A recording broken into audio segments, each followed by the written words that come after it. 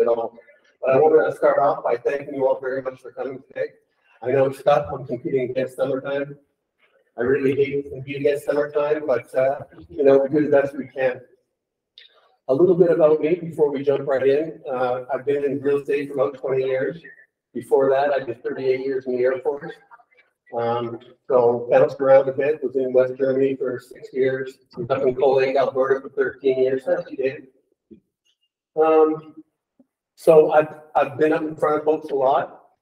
I'm comfortable up here. I like it. I like meeting folks, and I certainly like sharing what I know and you know, generating some discussion. That being said, I don't want to talk the whole couple of hours. I don't want to be the only fellow that's up here talking. I think you get the most benefit if you can be interactive wherever possible. I came to Keller Williams in 2011, November, when we opened this office. So I was looking for it to open in Barrie. I had met John Ferber, who was the regional director down in Toronto, attended a few events. And since I joined the company, I've been kind of waiting to get a shoe to drop.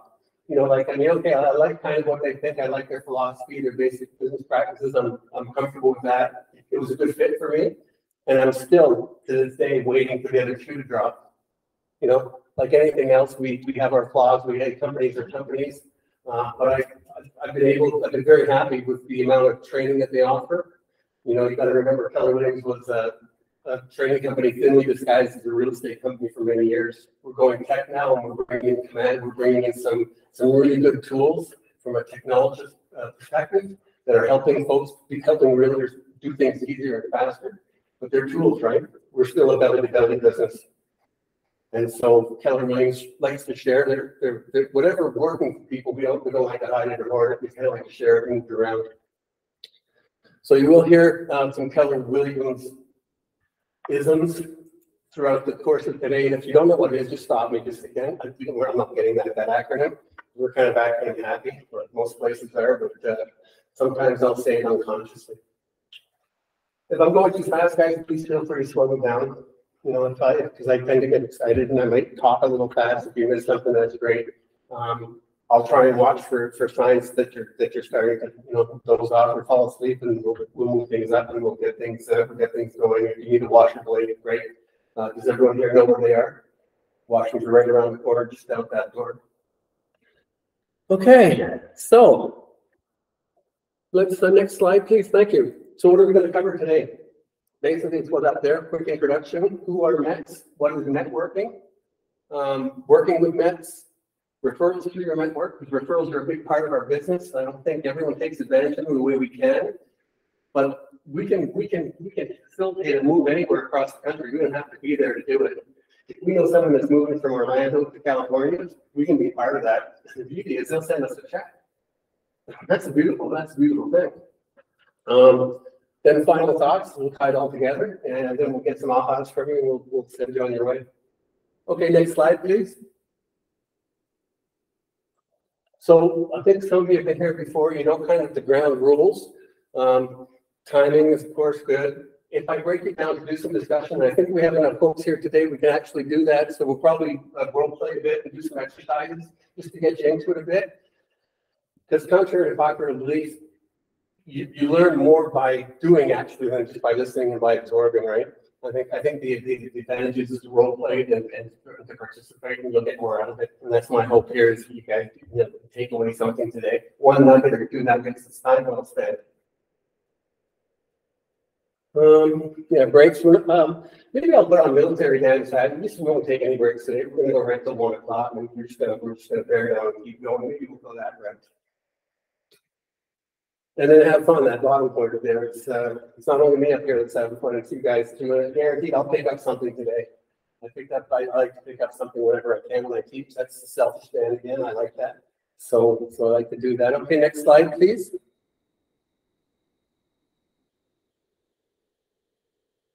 So I think I have a smattering of knowledge about where people are in the group in terms of real estate and what they're doing business-wise. Who wants to share what they're doing today that's working in terms of lead generation? Anybody doing anything? Is like graduate door knocking? Your door knocking, okay, and how are you finding that working? He's good. Yeah. And so mainly working on the commercial side. Okay. So, and last week I went to the mall. Just for family gathering, I said, okay, I'm going to do North Rock. I had 30 minutes. So North Rock, I've got to lead. Oh, there you go. So you're getting a lead. So are you finding you're doing the same area? Are you farming an area? Or you kind of just Actually, I want to farm in this area. That's my plan. okay? That's what, Yeah, you'll start to know when people start to recognize you and know who you are, and I mean, then you know that your farm is becoming successful, right? It doesn't happen overnight all the time. It doesn't happen. It happens after work sometimes. After consistently being there. Sometimes people aren't receptive as well at first, but they warm up. They warm up when they see it. Anyone else doing anything that's working in terms of lead gen, Brian? Well, I don't know whether it's working yet. Okay. I've just sort of started this past week with along with what this gentleman was saying, doing the door knocking, which I was talking to you about last week. I started doing it, but on top of that, what I'm doing is I'm organizing a neighborhood food drive for the Barrie Food Bank, and I'm going around and telling all my neighbors and knocking on doors and handing out these little flyers here just to let them know that this is what I'm doing, trying to give back a little bit at the same time as getting contact names and numbers of people that I maybe haven't met before, and they are within my farming area. And so I've started it. I've still got a lot of doors to knock on, but I'm starting to already add to my database. Well, I love it, and it's a pay forward attitude, and I think those types of things are contagious, right? And I don't know about anyone else, but I think the world needs a whole bunch more of that kind of stuff. Doing something that's positive instead of picking away at what's wrong with things. And I think we need to focus more on what's right. And that's an awesome idea. I'll associate you as the food guy, and the food guy will eventually morph into the realtor guy. Great, thank you for sharing that. Anyone else doing something? Is anyone working phones? Regularly, I say. Okay, and that's fair. I mean, when I first started the business, that phone weighed 350 pounds. You can't lift up that. You can't start a call. You can't get into a habit of doing that. But regardless of what you're doing, whether it's door knocking, whether it's commercial sphere, whether it's a residential sphere, you want to be tracking what you're doing, right? Otherwise, you won't know if it's working or not. If you're not looking at your numbers and keeping score, then you're not in the game. Every game has a score, even darts. It's a game. The soccer score this morning, the winner won, right? Yeah, everyone know that. Spoiler alert: that the women beat Ireland 2-1 this morning. So, but you have to know the score where you're at. And if you don't know where you're at, then you don't know what's working and what's not working. So, when you're out there doing any type of lead gen whatsoever, keep score, guys. Whether now we talk about shift. There's another book here, and I won't go too much on the book. But Gary Keller has a book called Shift. The market's never always in a seller's market, regardless of what the last 10 years have been.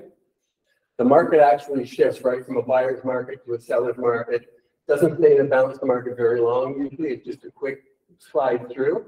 But we're starting to see things shift a bit now. Those interest rates keep pushing upwards.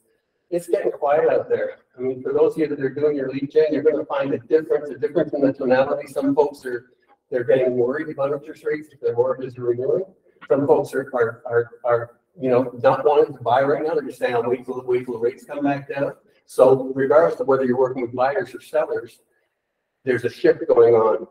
So for lead gen, normally in a normal world, if we have a normal kind of balanced market, we're looking at adding about 20 people a week to our database. Okay, that's on a normal. If you want to grow your business and you want to start, because your business is your database. And you may have heard it referred to as a data bank before, right? So you're taking people, today what we're going to talk about is we're going to talk about taking people from out there in the world or in the phone book or wherever you're getting them from in your neighborhood, talking about taking them, capturing them as a lead, and then setting up systems and plans to bring them into your database to do business with you, right? And here's why. We know that for every 12 people we have in our database, we're going to get 2 deals a year out of them. Now, let me rephrase that. For every 2 people that we're in for every 12 people that we're in regular contact with in our database, we're going to get 2 deals from, or they will be doing 2 deals. Now, there's a big difference between having a database and not using it, not touching people, and not communicating with it, and not communicating with all the people in it, than just having it there. Would everyone agree with that? Okay, good. Okay, so if you take a few minutes, if you're just starting out in the business and you haven't been doing a lot of lead gen yet, take a couple of seconds and just think about what you're going to do after today. If you want to keep doing what you're doing, that's great. How am I going to track what I'm doing a bit better? If you haven't thought of doing anything yet, there's different phone dialers that work out there. Talk to your broker record and get your do not call list and make sure you're on side. Because you don't want to start out by calling someone that you shouldn't. We had someone in our office here call a broker record up. He was on a do not call list. That's a bad day. That was a bad day for that person. Anyways, he took it with a grain of salt because it was technically it was early on in the day. But if you're doing calls and you're going to cold call, you'll track your calls. No, I was saying earlier, 20 contacts a week is normal in a balanced market. Gary says, and the shift book says, when we're in a shifted market, we got to double down. That means you got to add 40 names a day to your database. Not or 40 names a week, right? Now that sounds like a lot, but door knocking sounds like a lot. If you say you want to do 300 doors, that sounds like a lot, doesn't it? But if you only say, well, we can do 5 doors, 5 doors doesn't sound so much. Do 5. If you can only make 5 phone calls, if you get 40 sounds like a lot, say I'm going to add 5. You have to start somewhere. And if you're tracking where you're going, you want to improve that and add it incrementally. And that leads to my 3rd book out here, which is Atomic Habits. Has anyone read this one yet? This is kind of good too. And this kind of just says that change happens incrementally. Very small changes will lead to big differences. So people constantly overestimate what we can do in a year, and we underestimate what we can do in 5 years. And that's human nature. Right? Okay, next slide, please, Joby. Okay, so the pillars, if you're just starting out and you're just here, this will get you from getting into the business to getting to where you want to be. And what drives you to where you want to be is having a big why. It's why you get up every morning. It's why we're in business. It's why we're in sales. Why we're in real estate. Right? We should be very strongly aware of that. And right now we're talking about working with Mets and working with people that we know, and that's part of the pillars that hold it all up. That will get us to where we want to go. Thank you. Next slide, please. So Mets. So Mets, we know the difference between a Met and an unmet, right? A Met, who can tell me what a Met is? Just really briefly.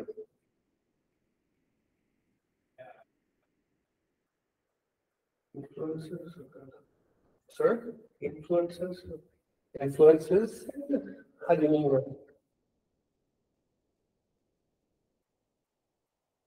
I mean, what's a Met? What's the definition of a Met? Isn't it just somebody that you've met? Yeah. So like it's from in the grocery store, in the neighborhood or whatever? Sort of. So if you want something in the grocery store and you talk to them one time, would you consider that person to be a Met?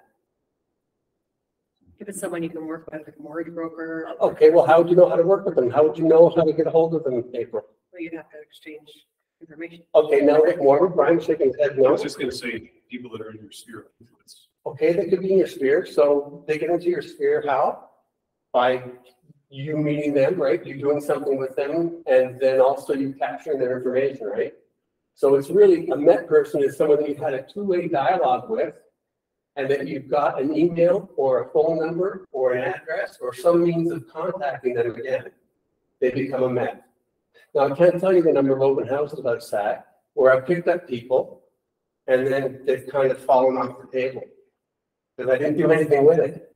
I just picked it up. I had a nice name. I had a contact. We had a conversation for maybe 5-10 minutes. They were in the place, and then off the table they went, and away they went. And I find it in my notes about a year later. I'm going, oh, this isn't good. This isn't good because why? Because they're gone, right? So you're Met. Anyone that you can consider Met is someone that you can touch and that you can talk to. Okay.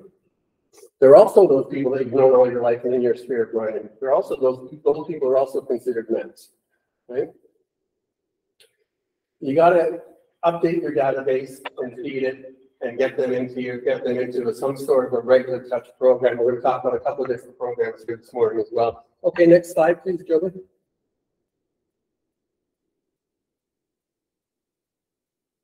So you've got 4 different really levels of Mets.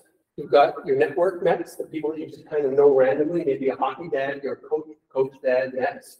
You've got your allied resources. Those are folks that are going to refer and do business with you that you've done business with in the past. They're going to lead to a certain amount of deals. Also, your advocates. Those are people that are talking about you when you're not there in front of them, right? Those are people where you're in the top of their mind, and you know that they're going to be referring you and talking about you. And then your core advocates. These are people that you deal with regularly that do multiple deals with you a year or result in you getting multiple referrals in 1 year. Now, do you think you treat all these folks the same? In terms of touching them and reaching out to them? Probably not. I see April shaking her head. Probably not, right? We want to touch all of them, but we have to treat them kind of differently. Right? We want to treat those, we want to make sure that we get those core advocates. We want them to know clearly how to deal with us and how to send clients our way. Because they're gonna be our bread and butter. I mentioned last week a couple of times, the fortune is in the follow-up, right? If you're not following up and telling people, then you're probably not gonna be as successful as you could be. Next slide, please.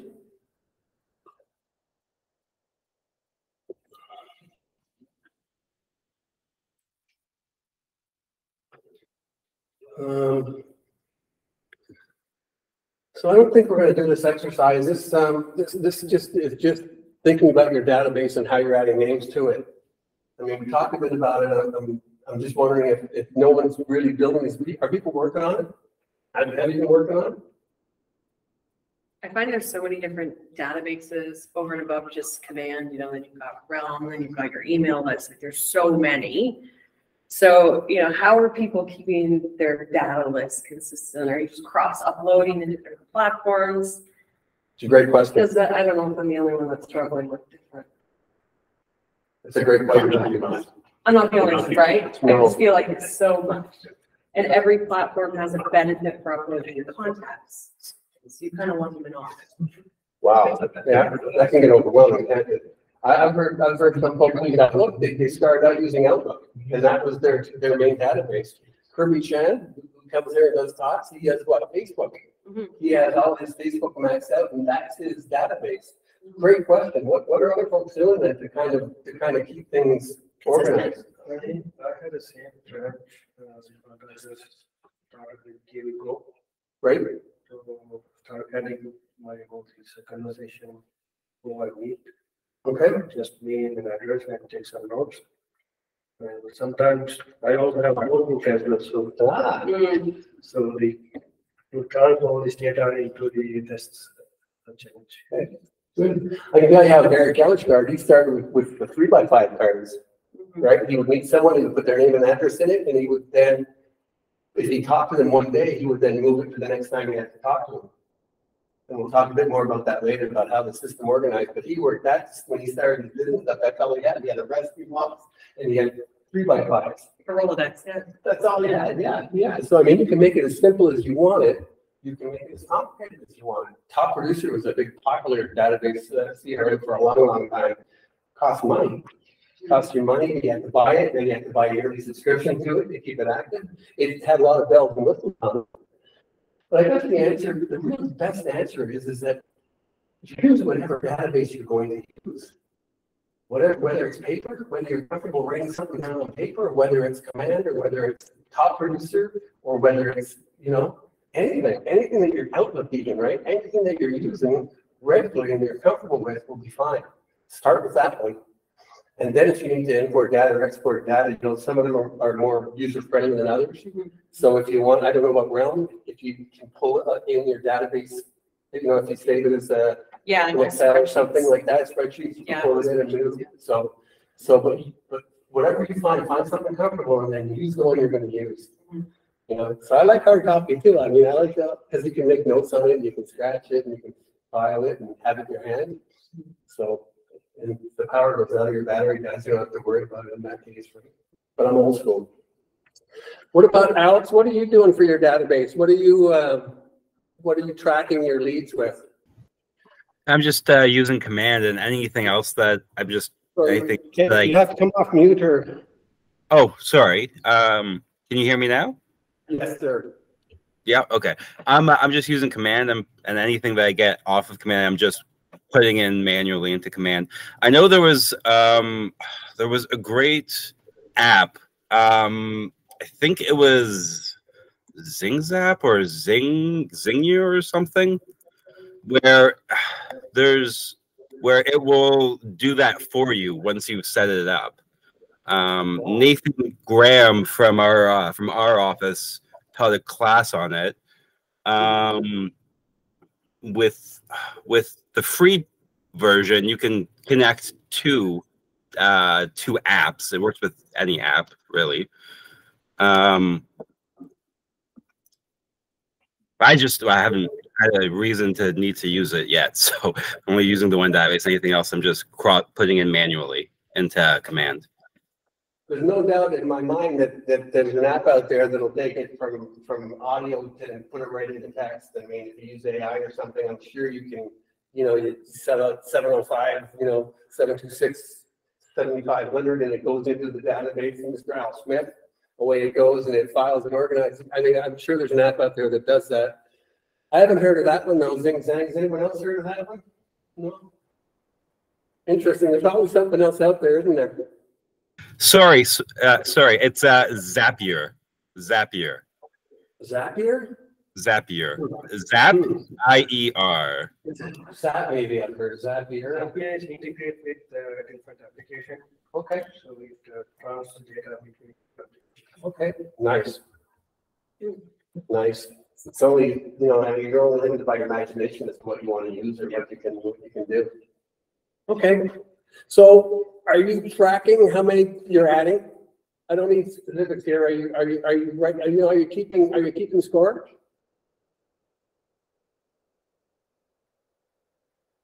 Tara says she's not.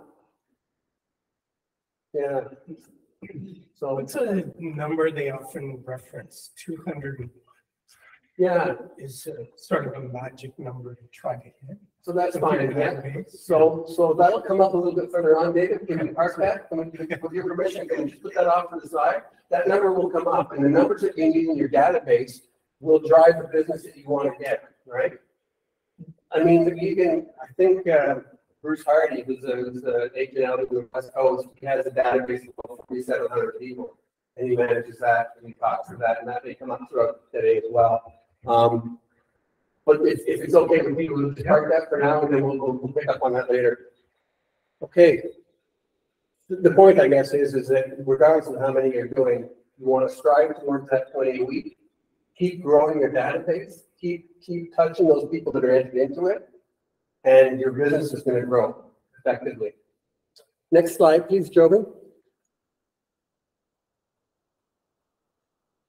All right. So yeah, we might as well jump right into the closed sale goal now. And this is kind of when you think about your business and where you want to take it. You think about how many deals do I want to do, right?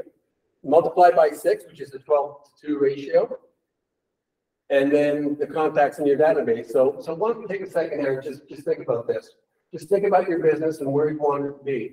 You want to be that 20 deal guy I talked about earlier. You want to be that 500 deal guy.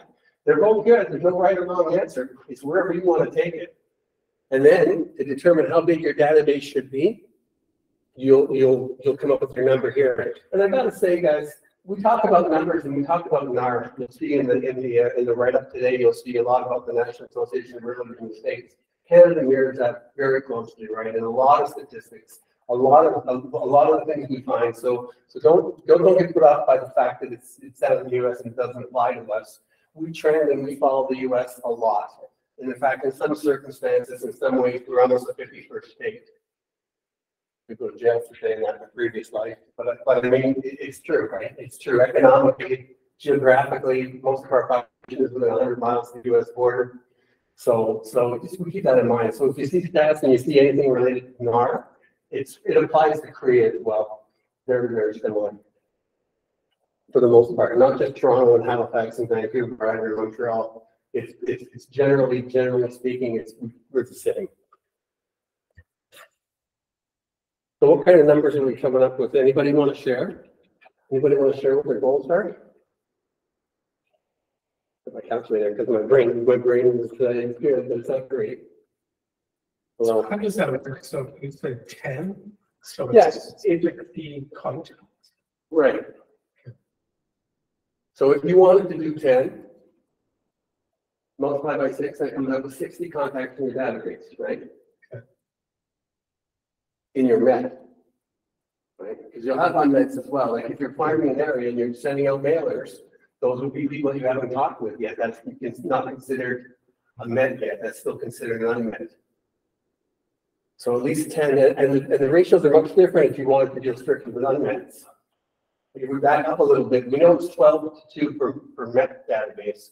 If it's not in your Met, and the numbers are going to jump there with me, I think it's 50 to 1. You need 50 in your unmets for one transaction, right? But that'll come up later. Anyone else have any numbers or that you're willing to share? You don't have to, like I said, you don't want to, you don't have to. But if you have a number that you're working on, and David, I will keep that 200 up there. We can talk about that. It seemed low though, right? Like a low number. If I do have 60 contacts through ours, is that like nurturing them and constant contact? Yeah, sure. Okay. Yeah. It's not just like happy birthday or just Right. a contact, just someone you met. It's people that you're talking to regularly. Okay. And again, we're going to talk about that as we move forward a bit, right? Next slide, please, Joey.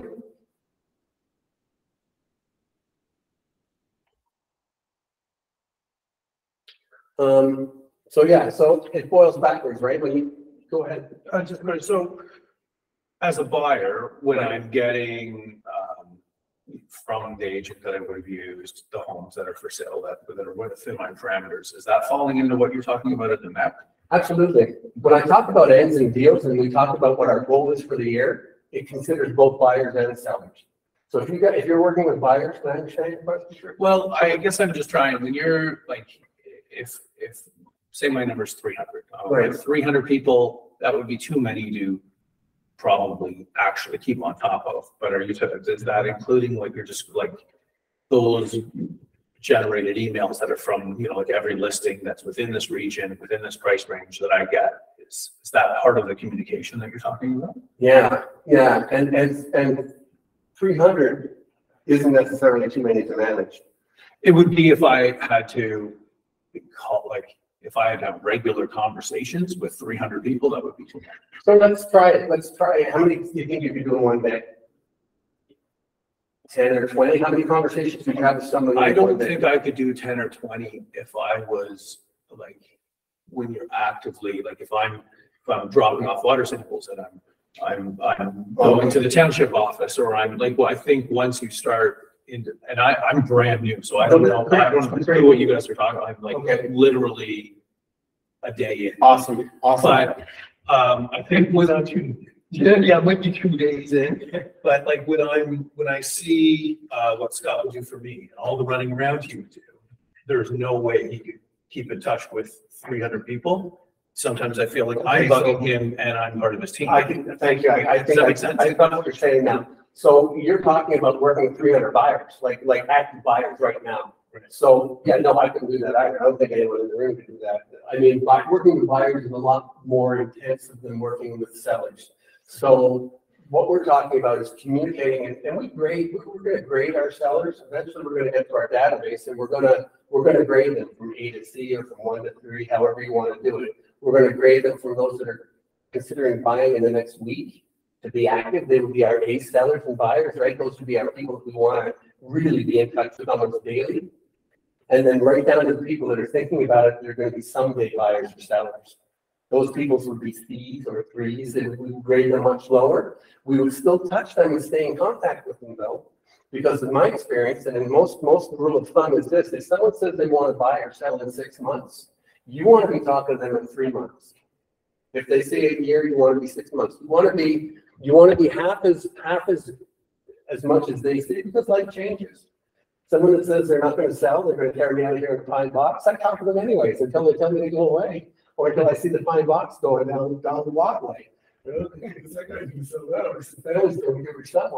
So, back to your point though, we're talking about a database that we're contacting and touching people with versus actual clients that we're working with. Yeah, you'd be hard pressed to work with 3 or 4 buyers at the same time. I mean, two can get like this. If you're scheduling showings and you're driving them all around. Now I can work with 2 listings, no problem. Especially now with Broker Day, where people are booking their own showings and they're doing everything by themselves. The COVID requirements should be off a bit. There's still brokerages out there that have it, right? Follow the COVID protocols when you're booking showings. Which is kind of weird because it hasn't been a thing for about 4 or 5 months now anyway. Great question, Owen, and thank you for slowing me down a bit. I'm happy to kind of gear it to everyone. Okay. Next slide, please, Joby.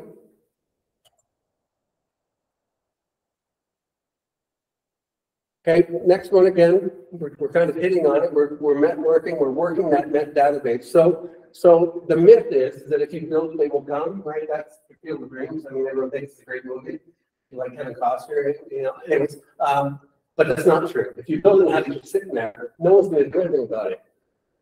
All businesses have to have a customer driven to them. You have to be in constant contact. We're into business, let's face it. Any realtor sitting in the room here, we're in the real estate business, and we're also in the lead generation business, right? We have to generate those leads, and then contact them on a regular basis, right? Thank you. Next slide, please. All right, so this first hire, I mentioned his name a bit earlier. He was an Australian. He landed in Seattle. He didn't know hardly anyone. He started talking to people, meet them, put them on what we call an 8x8 touch, and then a 33 touch. So we're going to talk about that a little bit better, a little bit more as we go along. It's in your book. Let's go with the 8x8. Okay, next slide, please, Joey.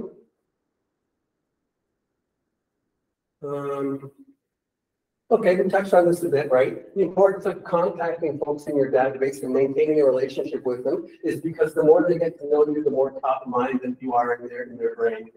So when real estate comes up, for most people, they can keep 2 or maybe 3 names in their head of dentists, plumbers, real estate agents, lawyers, whatever trade you want to say, painters.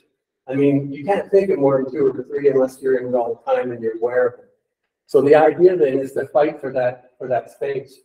And the way we fight for that space in people's heads is to constantly contact them and remind them that we're in the business and we want to do that. And we want to do that without upsetting them and making them go somewhere else, right? Or telling us to shut up or unsubscribing from our touches, right? So we'll talk about how we do that with moving on.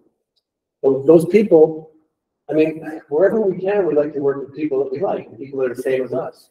And that's kind of the way human nature is. They gravitate towards folks that are similar to yourselves, right? They're going to be, if you look at your 5 friends, you're going to find them, they're very close in terms of income earned, very close in terms of habits and things, likes and dislikes and things, and that's human nature. We gravitate towards it.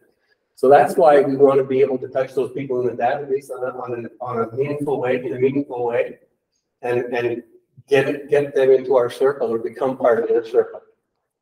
Next slide, please.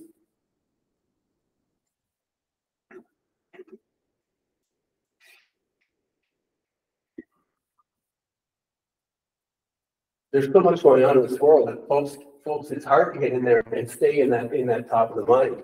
So the more we can do that, the better we can be that top of mind. Because we want to be that person, right? For our database, whether it's 300 or whether it's 30 or 60, we want to make sure that if real estate comes up with those folks, that they think of us, first, right? Or maybe second.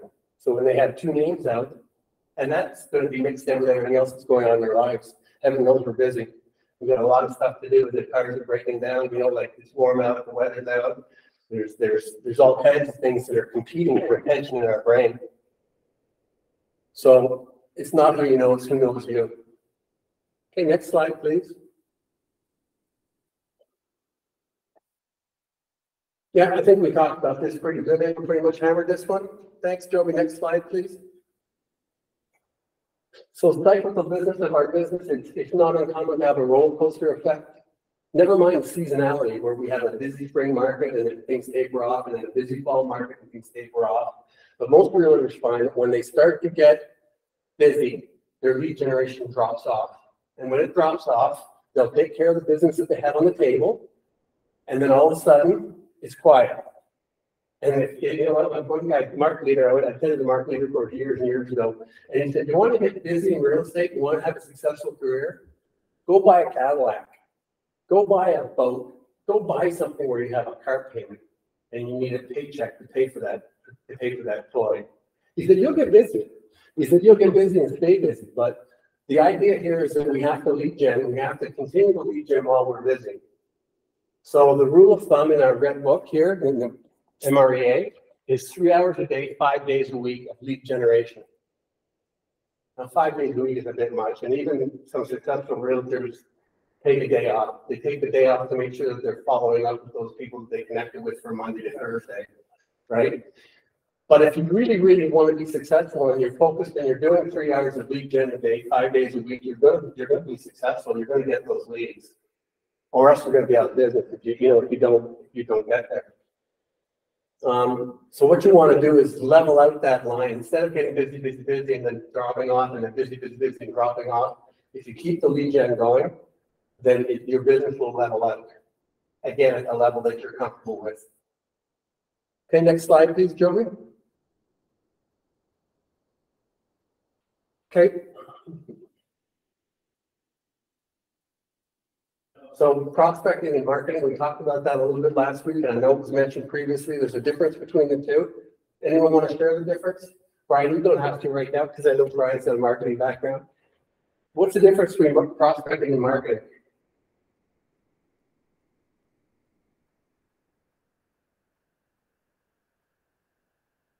Mike, do you know? Now that I've thought about it, I'm guessing that prospecting is sort of maybe putting together more of an idea of who you're going to focus your marketing on. Like marketing is more of a focused approach. I'm not really sure. Okay, fair enough. April? Marketing is more hands-off, I think. It's more automated, so you're not Can we? physically face-to-face or. Yeah. Okay, can we? Anyone else? Allison? Yeah, so prospecting is, like being more proactive and going to that source, whether it's door knocking, making cold calls, if you're kind of finding them. Okay. Or marketing, you kind of put it out there and then they respond. Okay, active and passive. I'm getting active and passive there a little bit. Yeah. Brian, would you agree? Yeah, absolutely. That's Okay. exactly what it is. Okay, so marketing, and then let's try a bit of an expense to each one. If you were going to say which one's more expensive typically, normally? Marketing, right? Would be you're paying for ads to go out, you're paying for Facebook ads, you're paying for whatever, newspaper. You can still do that, by the way. There's a few realtors in the area that still have a full page, I think, in the very events. Even not in the area. True enough. Yeah, Frank Leo's kind of right. See, Frank Leo, yeah. So he's got deeper pockets than Ben. You'll never see my face on newspaper anymore. I don't think I have a full page anyway. Back in the day, a full page was like $800 for the buried minutes, right? $800 was a lot of money. For me, it's like 3 car payments. Okay, so there is a difference between marketing and prospecting. And in order to have a successful business, especially when you're starting out, you haven't got a lot of deep pockets, like Frank Leo. You want to be prospecting-based, marketing enhanced, right? So, and Brian, remember this from last week. Do we play red light, green light with your money? Right? If you want to, if you don't have much money coming in, then you want to put a red. You better be earning more than your return when you pay out, more than a reasonable return. Now, a reasonable return to some folks is 5%, 10%. Not to Gary. He says if it's not 15 or 20%, it's not worth doing. I mean, you should be getting your money working for you, so you make sure if you're spending it in marketing that you're getting it back. one of the first things we do is buy business cards. Any real estate agent, right? They're pretty cheap. They're pretty effective. You can get one 1,000 for $60. Shop around a bit. So that's, you're going to use them to prospect, but they're marketing, right? It's kind of a bit of both. Okay, next slide, please. So here's where we're going to get into the meat and potatoes of what we're talking about today. An 8x8 touch for your Mets, a system for dealing with people that you meet and you get their information from. We want to touch them 8 times in 8 weeks. So once you meet someone, they're going to say, yeah, I'll take your card, or yeah, I'll give you my information, Dan. We have to go in there and we have to hammer that home. And we do it with 8 touches. Now, I should tell you that the 8 touches in 8 weeks is your first process to get them connected with you, right? Then you'll put them on a drip campaign, or then you'll find out where to touch them. Depending on their urgency, that 8 touches might be in the first 4 or 5 days. If they're hot, like I said, they sold their house and they're looking to buy really closely, you're not going to wait. You're not going to just touch them once a week for 8 weeks. You're going to be all over them like white on rice. You know, you're going to be talking to them, building that relationship really quickly, and getting to know what their wants and needs are fast. But for most people that are just kind of looking around, that are just kind of starting out on their journey, once a week for 8 weeks straight will get them into your fold. Should get them in. Or they might decide that, you know what, this isn't a good fit. And then they unsubscribe from you or turn me off. Either way, it's good, right? Because we only have about 11 billion people on the planet. We got to work through them fast. So if we find out that it's not going to be a good fit, don't you want to know quick? Like why would you hang around with someone for a long time, put all your time and energy into them, only to have them go and deal with their brother or brother-in-law anyways? You want to find out it's not a good fit early on and knock it off, right? So we're going to talk about different ways we can do those 8 touches too. Go ahead. This is about potential clients, right? Of course, yeah, they're in their midst. So if I'm meeting someone, a mortgage lender or law office, or actually won't be part of this 8x8 or. What do you think? What do you guys think about that? What if we're talking about like a mortgage broker, or we're talking about a painter or home inspector? Would you touch them the same way? Would you like say shaking his head, yeah? What do you say for 8 weeks, like, you know? So I think the 8 weeks will be fine, depending on your needs, right? I will say this. I said I have a toolbox full of people that I know of, contacts that I've built up over the past 20 years, right? I have a contact that I know you, and I know the contact. I know it might not be a good fit. I'd like to have another contact to be able to connect you guys with, right? So we're focusing mainly just on Mets and not clients, but they're potential clients, right? So even if and it's reciprocal, right? If we're talking about growing our sphere and growing our preferred vendors or people that we use all the time, we're going to want to treat them the same as we would a Met person.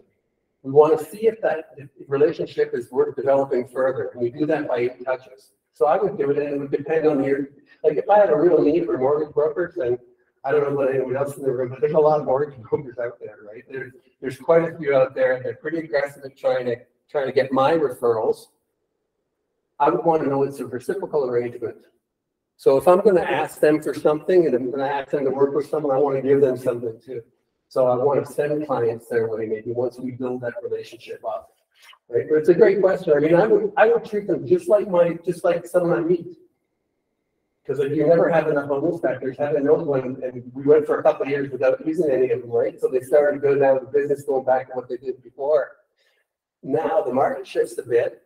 Home inspections and financing clauses are back on the table.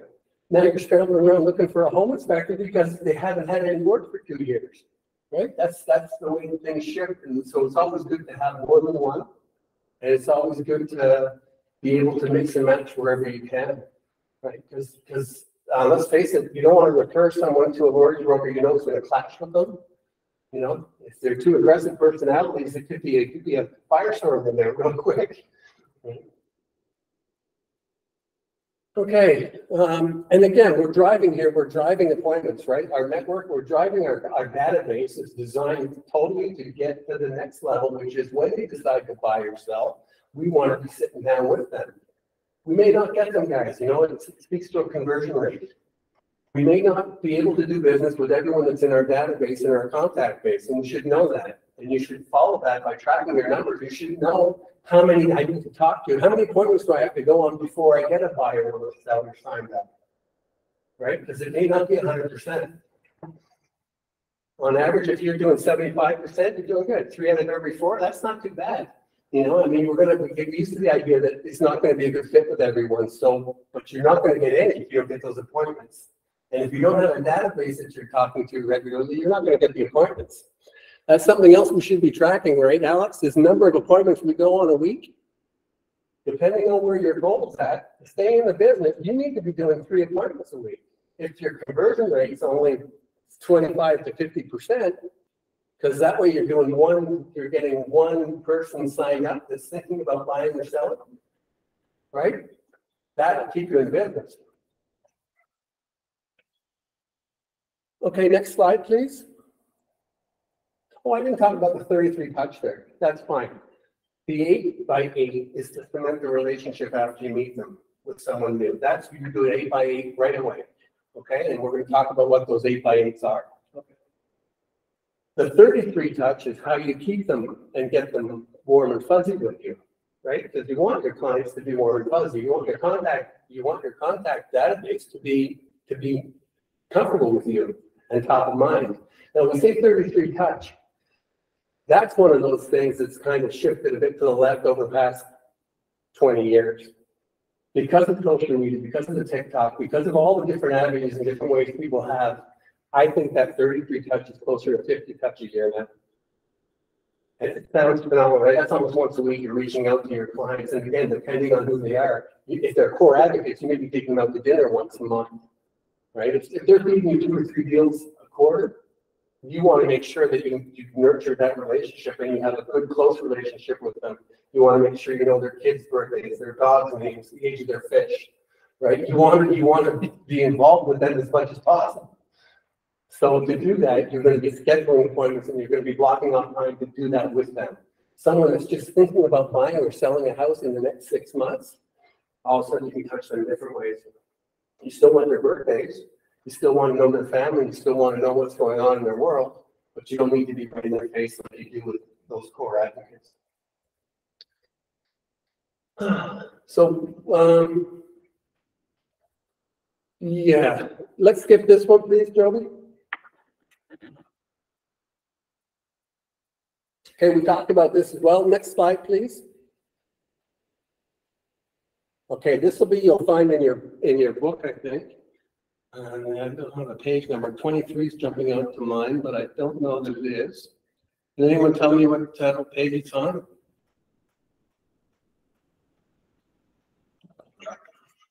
So I guess we're talking, we're not using this. 23. Is it 23? Yeah. Where'd that come from? Don't ask me. I had to write this morning, but it's on page 23. Okay, so this is what you want to do for your 8x8s. Now it's important. Go ahead, David. How do you get the manual? Manual. Oh, do you have to speak study guide? You didn't get the study guide? No, it was the last minute join. Oh, okay. We'll get it. Then my apologies. Then maybe you can buddy up and share with someone who has it. Did you have it there, Brian? Yeah, I've got it. Okay, well, so if you don't mind. Oh yeah, email, perfect. Yeah. Way to go, Brian. So there's people that scoff at any idea that's out there. There's people that jump right on board behind any idea that's out there. Gary said a lot of people with this 8x8 line, they said it's not working. They said, Gary, I tried your 8x8 line, it doesn't work. He said, tell me a bit more about that. What were you doing with that? Well, he said, I sent them an email. He said, I sent them a newsletter. Then I emailed them again. He said, I did this for 8 weeks. He said, wait a minute, did you phone them and actually talk to them? No, I didn't do that. Oh, you didn't do that, so you're not following the 8x8. You have to throw a mix in, right? It has to be the 8x8. The types of touches that you do in that first 8 weeks are systematic and they're by design. That touch is an important part of it, or drop by face to face. Have something with you. Don't just drop by and say, hi, remember me? I'm the guy who door knocked here a week ago. Have something of value to them. Now, what would something of value be? What do you think might be of value? A market report might be good. Yeah, and say, hey, look, if you know your neighbor's sold around the corner, you want to know what they got for it? Now, can we tell them that legally? No. Sometimes you have to take your legal hat off and put it on the side and say, because everyone else is doing it, right? Everyone else is doing it. Well, I mean, you got to be in the game, or else you're not in the game. They're going to go to someone that's giving them that information. I'm going to strike that comment. Yeah, this isn't being recorded, right? So we're fine. So the point is, if we're not following this exactly, then what system are we following to get better, to become more successful? You have to follow the system. So it might mean an email after you meet them, right? Or a handwritten note, mail that off after you meet them. Then a phone call has to be done. The phone call has to be done. It's important. Or the drop by. So you're seeing them face to face, you're talking to them, you're getting them a different way. Do you think a text message is the same thing as a email? Would you say? Would you say it's the same thing? Like Yeah. same sort of touch? April, thank you for that. Yeah, it is kind of the same thing, right? Email, text, I mean, it's the same medium, but it's much different than a drop by. A drop by with maybe it's, I don't know, maybe it's in the fall and you get a pumpkin pie. And you know what your client likes pumpkin pie. You drop by and say, you know what, I was thinking of you, I was going to buy $5 too. One for me and here you go. Doesn't have to be a whole pie, right? You need to buy, you know, they like it. It can be anything, any sort of commonality that you have with that person. A doggy treat for their dog. Maybe you notice your dog was a yappy mutt there when you're at the door and it's nipping at your heels, you know, at least that's something that you connected with them. You said, oh, you know what, your dog is a little yippy there, maybe it needs a treat. But I'm thinking of it, here's a doggy treat, anything that works. It's cheap, it's easy, and the client will remember your thoughtfulness. This is what we have to do, because even though real estate agents are leaving the business a little bit, I wouldn't say it's in droves yet, but they're getting out of the business. There's still a lot of them out there, and you're going to separate yourself from those folks who do nothing at all.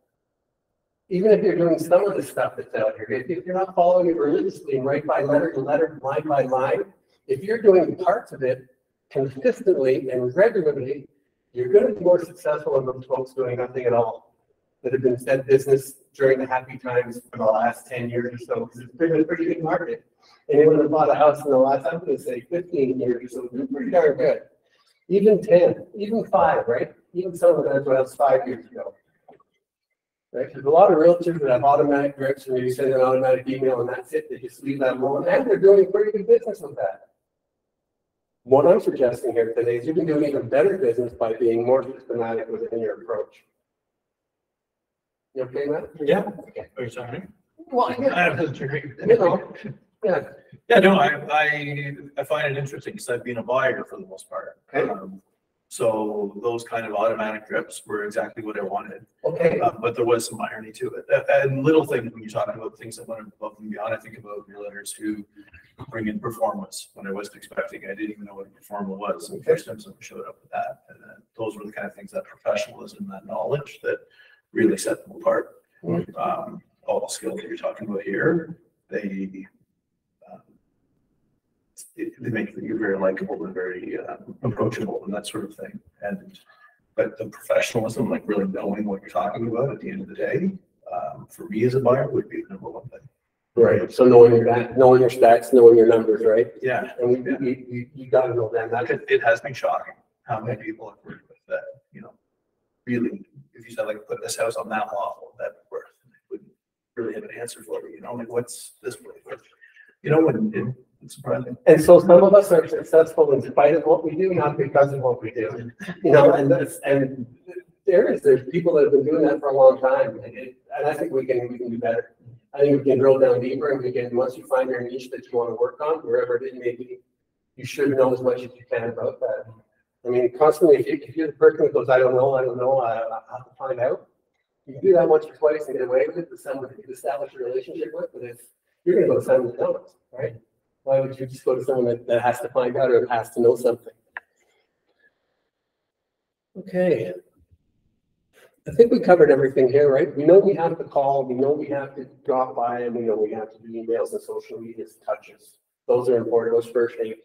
You don't, because again, we're separating ourselves from other folks that aren't doing anything at all, or that are just doing maybe an email, maybe a quarterly email or something like that. In my inbox, I'm not on top of it. It goes to over 100 pretty darn quick.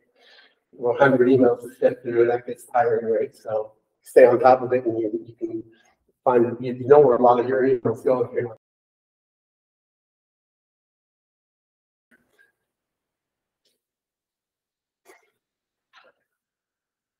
So, right, so any new man, if you're doing an open house, or if you're doing any kind whatsoever of lead generation, door knocking, or if you're doing phone calls, even you get a new man, right away get them on an 8x8, get them on there and get them rolling through that. And if you have a plan where you take a new person that you get and you insert them on that, then they automatically get out of there. They're automatically going to come up, right? Whatever CRM you're using, whatever client resource management tool you're using, you should have it flagged so that it knows next week I got to call them. Week 3, I got to give them a recipe. It automatically populates all the different databases, the database management tools. Try and offer something of value, something that you connect with them, right? Like a prospectus or a sort of, what's the word you use? Performa. Thank you. Yeah, market analysis. Hey, you know what? I'm never selling here. I don't care. Just for kicks and giggles, you want to know what your neighbor got, or you want to know what your home is worth. Well, give them a little quick CMA. How long does that take on Matrix? A quick CMA, you want to do in about 5 seconds, right? So that's something of value. And again, if you're listening to the folks you're talking to, whether it's commercial or whether it's residential, if you're listening to what those needs are, you're going to find something of value for them. You're going to find maybe it is a recipe, or maybe it is something non-real estate related, right? Maybe you notice their shingles are shot and said, you know what? Walking around the neighborhood, and I see a lot of your neighbors with under roofs. You might, if you think about needing to do one, here's a list of roofers that I've used in the past that I think would help you out. Something like that, right? Something of value. Painters. And when you walk up to places, you see I like doormats. There's some funny doormats out there, I gotta tell you. When you're door knocking, you see they're pretty creative, like go away. I've seen that a couple of times. I'm like, okay, I'm reading the door anyway, right? Just tell them I like the doormat. So yeah, and schedule mailings and calls, whether you're using a Rolodex, whether you're using a Rolodex or whether you're using a top producer, you want to schedule that and have that in your daytime so it comes up and it prompts you.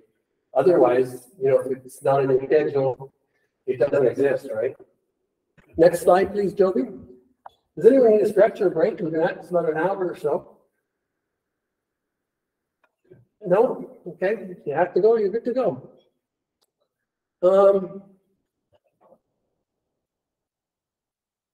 All right, so they're talking about tips here, and they're talking about point number 8 I'm going to look at is conclude every contact with a request for referrals. Right? Now, if it's just met, you just met someone and they're on your 8x8, after you send them stuff, like you always say, I mean, Brian Buffini had a great one too. He said the referral is the highest sign of respect for you or something like that. If you have any friends and family that are moving, I would appreciate it. Kind of hard to ask for that first time out, but what have you got to lose? Really? Like if you meet someone in an open house, because you know that people that are in that mindset, that are in there looking for a house, they're going to bump into someone else that's looking for a house too. And we just never know what their relationship is or what they're going to say. So if you feel you're going to be aggressive by asking someone, saying, you know what, would you mind referring my name? I'm Dan, and I live here in this area, and I'm trying to grow my business, and the best way I do that is by referral. If real estate comes up in a conversation, would you do a card for me? What do you got to do? What do you got to lose? All I can say is no. Right? They might say worse. They might say yes, and then take it and throw it on the front lawn when they're getting to their car. But it's our ego that stops us from asking that question. I don't want to be pushy. I don't want to be that pushy salesperson. I'm not that guy. I'm pretty relaxed. I'm chill. I'm starving. So if you say, you don't care, here's a card. Take a card. I don't know. When I first started going out to restaurants, when I got into business, my wife would say, "Dan, will you shut up? You're asking everyone, you're talking, you're telling waitresses, you're telling," and you don't want to be a secret, right? You can't be. So you get into the habit real quick of asking for referrals and telling people, "Hey, look, I would love to help someone else that you know." Because maybe that person got hung up on or couldn't, maybe the realtor went away, they didn't leave a contact plan in place. And some people get mad, right? Some people get upset, they're gone. Yeah, we're looking for a realtor, matter of fact, you know, and realtors get old and pass away. So you just never know what you don't know until you ask. So ask for a referral when you're touching those people. And again, if you're not comfortable doing it, then it's going to come across as uncomfortable and you likely won't be successful. But if you just throw sheets to the wind and go, I ask everybody for this, it becomes normal, it goes right off your tongue and it's out there, you can't pull it back anyways. So you might as well say, you know what have I got to lose? And I do that door knocking too. I'll say, if someone says that, I'm being carried out of here to Pine Box. It's like, well, do you have any neighbors you'd like to see move? Like, I will knock on their door. And it just gets a smile, right? Or gets a laugh, or gets that separation in there from everyone else. Why don't you leave and give someone else a chance to live in your house? You know, you've been there for 40 years. Come on, leave. What do you think? You know, something goofy like that. Sometimes it works. And I've had some doors slammed too. Sometimes it doesn't work. You just get on, brush it off, and you come in and walk down the street and you on the next, knock on the next door. That's behind you. Notes on each touch. If it's wintry out, and again, I was a door knocking guy too, and I still like to get out there and door knock. It keeps me slim and fit. So the only time I don't like doing is when it's pouring down rain. In the snow cold, I don't mind. Pencil's still right. Pen sometimes freeze up, so go with a pencil. But if you talk to someone or you see someone, or maybe they were even having a bad day, make a little note of it. When you get back at the end of your session of getting the door knocking, make a note of it. Send them a handwritten card or something. Hey, you know, got your bad day there. You had a phone in one hand, a crying baby on one shoulder, and the dog was making a note to your heels at the same time. Must have caught you at a bad time, sorry to interrupt you. Thanks for answering the door. Dan. Give them a handwritten note like that. People like to get handwritten notes. They do, you know, because most of the stuff they get in the mail has a window in it with a due by date on it, right? They get bills in the mail. So if they get a handwritten note from Dan or from April or from, you know, Allison, they're going to say, "That's nice," and then they'll make that connection, right? That's a good touch. But you won't remember to do it if you don't write down that note. Because after less than 50, after about 15 or 20 houses, you kind of go, what lady was that said she was thinking about selling? And you get there, and you can do probably even worse on the phone if you're a mojo and you got 3 lines going at the same time and you're dialing. If you dial, if you cold call, you probably get, you know, you gotta be meticulous about note taking and follow up. Okay, next slide, please, Joby. There's 564 clients today, so we're doing good. We're doing good. Okay. Guys, I don't know about you. This group may be a little small, but you could take 5 minutes and break up and come up with some other ideas for 8x8s. And if I say if you want to do that, we're okay, then we're good. So why don't we split the room right in half? Why don't we do that for 5 minutes? Just go ahead. If you have to get up and stretch, go ahead and stretch. Come up with a customized 8x8 for one person that you're going to get, one lead source, one type of person, either recent that. Maybe it's going to be a preferred vendor or someone that you want to connect with. Can you brainstorm that for me for about 5 minutes or so? There's a test at the end of this. So for you, Alex, and Tara, I don't know if Tara's still there. What I'm getting them to do is do a little bit of brainstorming around maybe you and Tara can do it together. Then can you talk or can you chat? Can you chat in the? Do we have that option? So what we're looking for is just an 8x8 touch plan. So a customized 8x8 for one of the lead sources, one of the types of leads we can come across. Are you able to chat or? It's hard. I think we can only chat with everybody. At least I found a just direct link only to Tara yet. Okay. I'm Liz. No. Okay. Well, I suggested you and Tara, because you guys are the only two that are here aside from me and Joby. Somebody that's already met, or are you looking to acquire? Are you okay, Tara? I'm seeing, do you understand kind of what's going on? So what would you do? Or text like, hey, I was Here it's the letter. Yeah, you can do. How are you? And So I guess it would be dependent on the invitation that you got. Right? We didn't see any, I mean, obviously, the address because it's just there. Right. Yeah, so maybe we'll pick like what kind of person. I just think of those people that are. So let's say door knocking. You're just got it. kind of I don't know. Oh, yeah, like a friend that you're trying to kind of get, or become a friend with, but it's not really your close. Right, Or it's so that invite is under. You sent a text like that, or, it was great to meet you the other day, just wanted to know if you, were looking for any other information or anything that we talked about.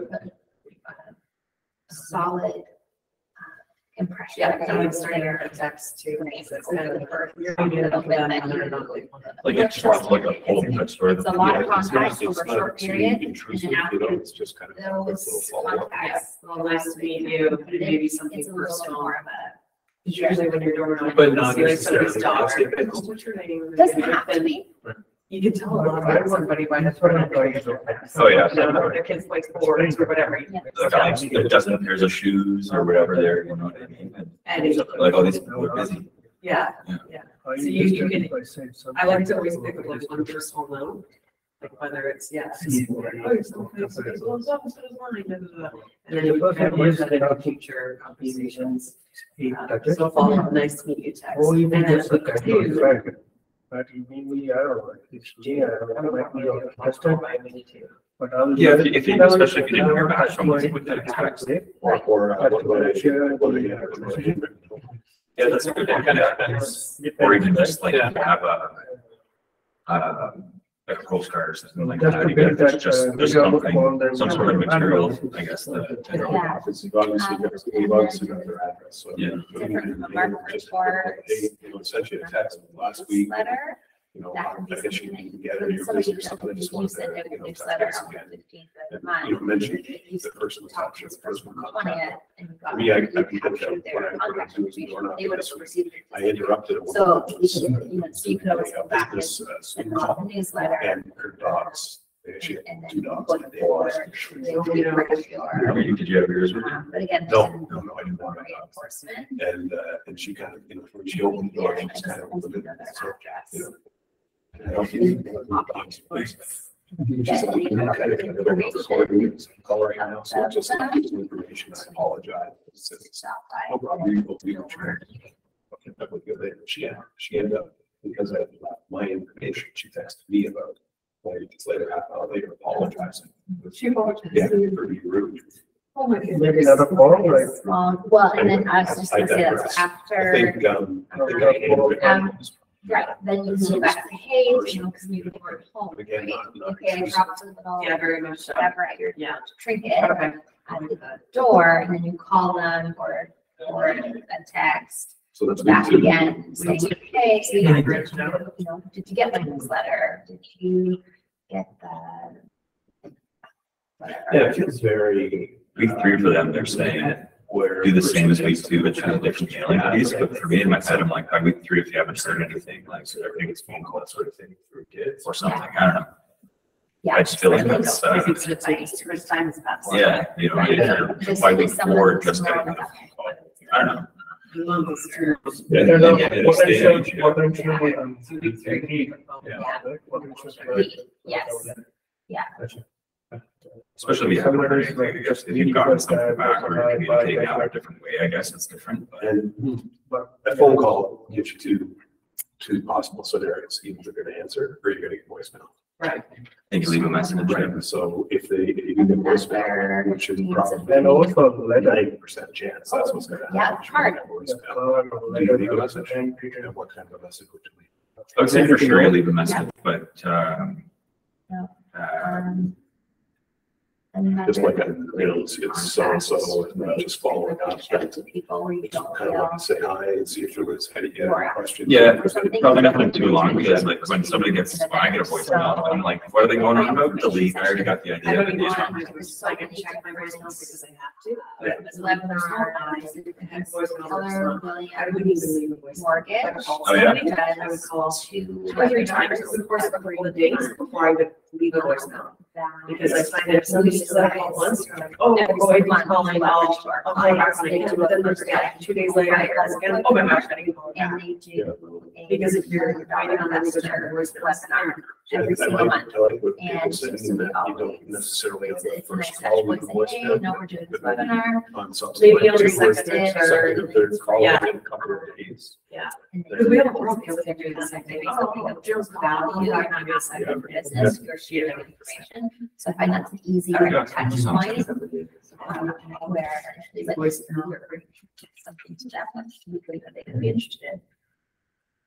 So, yeah, and if you're, yeah, and if you're new and you're just getting your database going, look, if you look up. So by week 4, at this point, you've never sent it the text to that, and you've had They actually have a little So at tab this for point, users. And they have a welcome to building seminar. Yeah, this might be like drawn by territory. Like a week forward, so like still haven't gotten good contact and everything like that, but you don't want to be like a test figure going by or just like a little something to be like, hey, just want to stay in your mind, but be positive about it, right? So you're dropping off like chocolate for the kids or like whatever, like something small like that for summertime or whatever time of year it is. So we haven't given them anything like professional, like real estate. based I don't have from- system. So the question is, Okay, yeah, So are we, Contact, like, should we have done this previously? send them a message. I would do, yeah, After I think they do that. at some point they need to come on. For sure, but I think we were like with our text or whatever, we're trying to hopefully like to hook them and get that to the. If we're getting here, if we haven't gotten anything from them, so maybe we're going back with something like that at this point. You know what I mean? use, there's lots of. I mean, if somebody says to you, Companies yeah, that I'll don't just do take this in the next for 4 you. months. I make mine on Canva. And- No, they're probably not. Yeah. Would you bring them And I do a? electronic, like, Right. I do Or electronic. somebody just like, I oh, yeah, just that's like great create information now, in and the then future. you can When you use still understand Canva, what you're not. and publish things as like a web address. So I just. Depends on the relationship, I guess, you have, but it really depends on the scenario and what you feel comfortable with doing. But you do want to get them Yeah. actual information that's going to be useful to them. It's like be perceived as Right, somebody yes, who yeah, that's does right. business or Yep, knows how it's real just estate template, is. and then usually what I do So is maybe I in. we will, go back rather to than that creating first all the one, content myself, maybe I'll we do a just great need a ask little- about like A little certain, notation there, by the way, you know, the house at home at improvement 27 ideas, it's not. Pine And Drive then sold I actually last just week. link They were like asking almost what's they like sold home for and this. garden or whatever. Just thought that. But that was And like a hyperlink, Yeah. I think for more, read the form. Just so they know that Give it- And what's going on. I do a recipe every month, it's like, okay, here's your recipe, this is what it's about. Without saying it, you're saying Recipe. that. I got my And it goes to- also. But it's something, like, it's kind of a workaround. It's better than, 5% over asking. yeah, Right. it's better than nothing, Yeah, and you I don't think have that's to great. go through the wheels. I have lots of. And then before, you said that things are still going on, then that's a great time. I get the business. Right. I call them after 1 week, after that I get busy. Yeah. I mean, it's system of the best way I can- Or do you tell them I'm in the area? Mostly Maybe do it. around that. I think, yeah. And then It's like, sometimes so somebody said your they dad, do like, having that, they send a text to people and they go, oh, I was in your neighborhood, and then people go, oh, you should have stopped by, you know, and stuff like that, and they're like, I should have just stopped by instead of sending a text or whatever, Okay, like so they, it's our CFO. they almost like get a our half manager. measure instead of going a full measure of what they really wanted So to do it's anyways, just, you know what I mean? it's So, just. So I think it's Mike's point, what you could do Yeah, the is. contact. do the And then it pop-up. grows. Yeah, like everything, like daily, like. Yeah. Reminders, like They tasks like that that on you your can check, use support yeah. to all the, that's a Popeye. Yes. So it's good, so we have an automated 8x8, and just attach that to the client, and then it'll prompt you. I come use Kiwi, go number, check that one. Or you can just look into join KW, and you get in. About 2 more minutes, guys, we'll wrap up and we'll bring it forward. But yeah, there's lots of CRM that you can, but yeah, and I think a lot of them function the Are you same. okay in there, Alex? Are you, Are you schizophrenic? Do you have 3 or 4 in there? You want to just kind of brainstorm yourself or? Yeah, that's what I'm doing. Yeah, I'm just going through the pages and yeah, running through it. I'm good though. Did you get a copy of it today?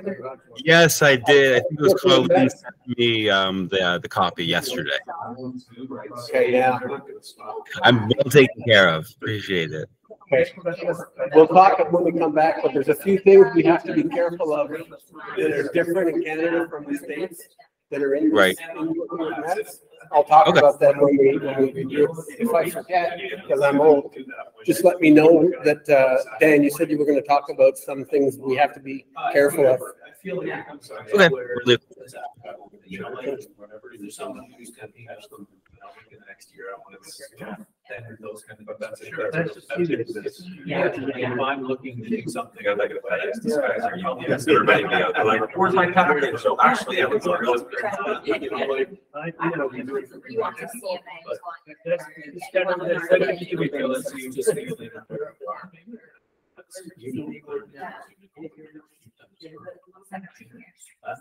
Nice. Yeah, it drops them in, so like, you know, it's sold this much Yeah, or most of whatever, or businesses it's like, are did you want to know usually this? And you're giving them little kids something you could offer instead of just like, Well, I'm just here to teach you or whatever, like, yeah, you want to have something, it's something to give, I guess. Yeah, everyone wants to. It's a great, yeah.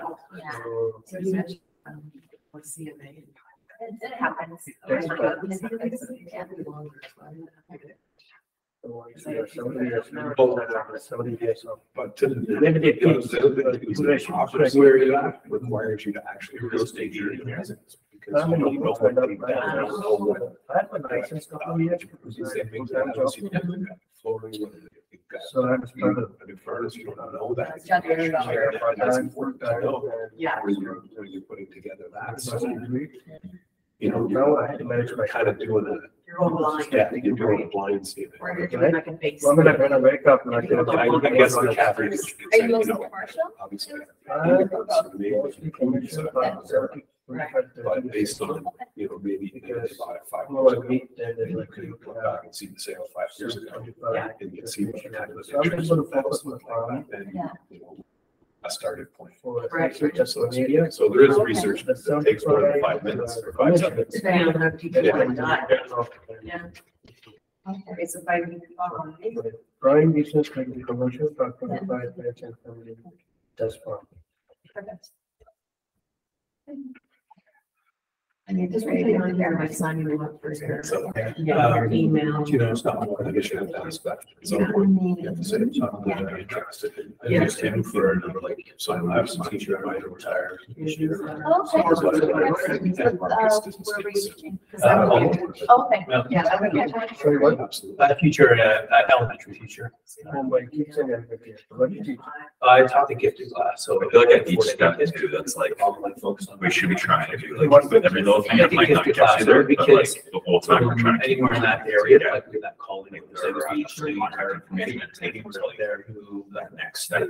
If you, I don't know, I'm missing the teacher, like, this is like, oh, I can get you forward, but you're saying like into their house or something like that, and pay for it on there. So there's like a buy-in where like, hopefully, week 1 or week 2 or week 3, or week 4, they're just like, you know, As a teacher. out of the 8x8 It's great. versus like on the 3. Yeah, it actually doesn't even, our high school, we don't have to go really good anymore, so it's kind of. In high school and elementary, I would just focus on language and math. With kids that were blind or people, they're, you know, like smart, some pretty motivated, like they all are asking them for us. Or they got track a lot of right now, Yeah. but you have to worry with officers and anybody, right, exactly, friends that we would, just buy our best. And did you have them permanent class all the time, or do they float in and out? I have intermediates in the morning, that, I wasn't sure it would flip, but I have my juniors, I guess that's it, is that intermediates in the morning. Or you got the information. Like, let's. And it's- Then you can move on to, Switch over to- We would just watch it. Maybe- Because I don't access it, I'm like. It's really like you so- smart. And Depending on the person you've got or. They don't have that all already. It might be a Yeah, good person. It's triple forever. Yeah, then you kind of, Yeah. also, like, I want to teach you some time. I'll teach you your math and thing. When the breakdown speaks to, that, like he was kind of saying, I guess depending on that person that we get, you might get great touches in 4 days or something. That's like our videos for the most part. Obviously, What do you mean by that? you're gonna step that up, you know. We, a lot of like, I mean, a lot of stuff in the touch, like, yeah, sure, we use Scratch. Our video would be, maybe, I don't know Python, but I was imagining it's like a scale down Python. But like, you know, they're everywhere, like your garage door. So it's kind of tricky. It's so change, here's the stuff with the bill. Like, you would see, like, it's like a small, it's like Commodore 64. Yeah. You know what I mean, like 16 pin or 8 pin or whatever it would be. And I can see, I've seen the. I don't know what you call it. It's not a game, like, you know. I like some of the things they have in here. I mean, they're good ideas. We could run anything off them, so basically, it's like a little computers, circuit boards. Like the refrigerator, man. And you could just code It's always funny. all I of like those, those, like, we would have a bunch of eyes, they don't live in six directions. From a Yeah, years. I'm sure we. I know the Like buckets it's are over when greater than no, it was or something like that. Yep. That's somebody else. There's seven. I hate to break up. This is awesome, by the way. I just love hearing it. And I love hearing that you're not talking about the Leafs game or the iPhones or whatever. You're actually thinking about it by touches. But can we bring it back in then and we'll discuss what we did and how that exercise was? Any comments from it or anything, you know, any pick up any nuggets, anybody?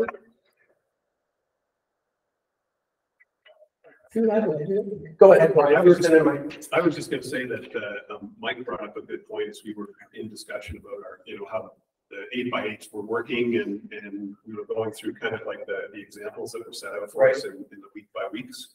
And Mike said, well, isn't our end goal here to make sure that we have all of their contact information so that we can move past the 8x8 and get them onto the 33? And I mean, if you can do that by the second or third time that you've touched them, then why do you need to carry on with the 8x8? Then you're moving forward. Okay.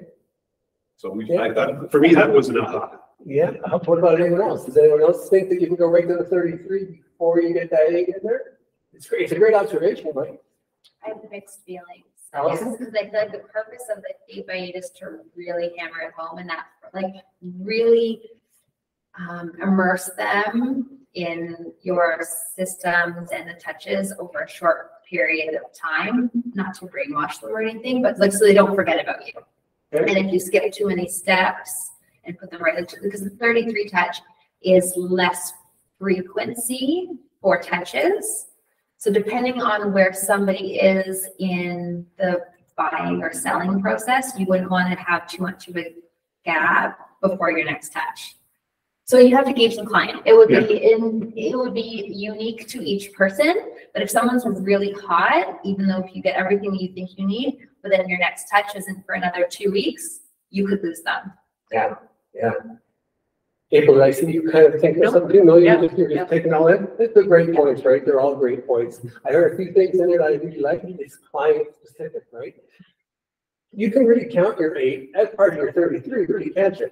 Yeah. And again, you want to cement the normal relationship in that 8x8. 8x8, you want it to be focused and you want it to be sincere and you want it to be regular. So and I think I mentioned it earlier that with a really hot client, if you do the 8 touches in a shorter period of time, you don't have to wait 8 weeks. But before you implement the 33 is almost more of an automatic. But you are looking for details, Mike. So you're right there. You're mining for more information. Every conversation we have with someone, we should be asking them something. We should be learning something from them, right? Unlike me up front here, who's been chatting, dipping, and listening, we should really be listening to every client we have twice as much as we talk, at least. So this 8x8 touch and the 33 touch is killed by overkill. It's not brainwashing. It's really not, but you want them to be top of mind. Top of mind, yeah, So that's better. I'm brainwashing, top of mind, you know. I know what you meant. I know what you meant to learn the movie or something. I'll be on anything that's illegal or out of words. I'll be happy deny it unless it's recorded. Right, yeah, we're not recording. So a couple of things I told Alex that I was gonna point out a couple of things that kind of varies from the way they do things in the States. One of them is on their 8x8 possibilities, it was approaching expires, right? And we know that in Canada, in Ontario specifically, we're not supposed to approach expires, right? So when you're door knocking, if you happen to walk around, and in today's world, there's not a lot, but you'll see a sign that was up and the sign is gone. If you're innocent and you're hitting all the doors, you're going to hit the door, right? It's not like you're focusing on those expires because we're not allowed to. Are there realtors on our board that focus on expires? Heck yeah. There are, you know who they are. They're the ones that get the expired listings all the time. That's their business plan is primarily focused on those expired listings. I just have to point out from a legal perspective that we're not allowed to do that in Ontario, right? We cannot focus on expires. But heck, if it's innocent enough, and if you've got like a whole street that happens to be 2 expireds on it, you know, do you want those clients? Maybe, maybe not, right? I mean, maybe they didn't sell because they wanted $1 million when it's only worth 800. So do you want one of your signs on there to be expired next? It's a personal decision, but if you come across it innocent, that's one thing. If you're focusing totally on expired listings, that's another thing altogether. So be careful of that when you're doing searches, because they will come up. You'll see stales or you'll see relisted in history. Any other ahas from that exercise? That was a great one, though. Great observation, right?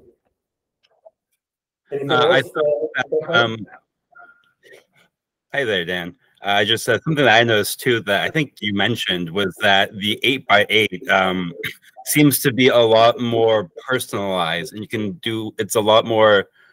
I know a lot of these aren't like FaceTime, but you are like talking to them, like you're engaging with them directly. Whereas I had a quick look at the 33; it's a lot more automated. So it's really the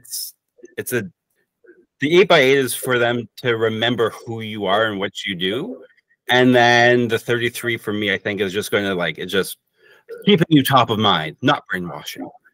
Thanks for that, Alex. We're done here now, guys. We can pack everything up. We're finished.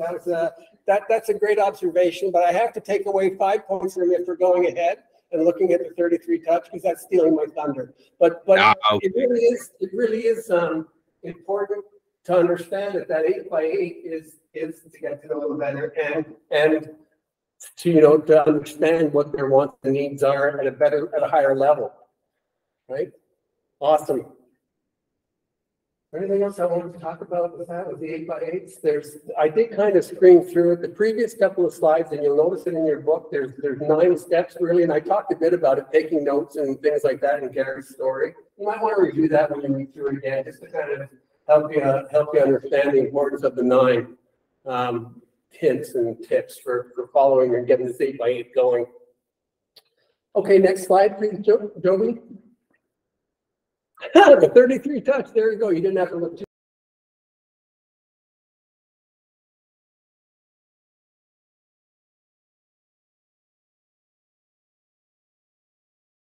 By getting that information that we got during the 8x8 step process, with things like birthdays, if they're one of your past clients, you're going to have anniversary dates for when they bought their house. You're going to have maybe when anything special going on with their kids. Does anyone think that there's a problem coming up with 33 ways to touch folks? What's the time period for this? The time period for this is it's 1 year, right? For 33 touches and 33. I mean, you could touch them 12 times just by once a month. That would work, wouldn't it? Would 12 times a year work? Not as effective. Not as effectively. Effectively. Go ahead, Alex.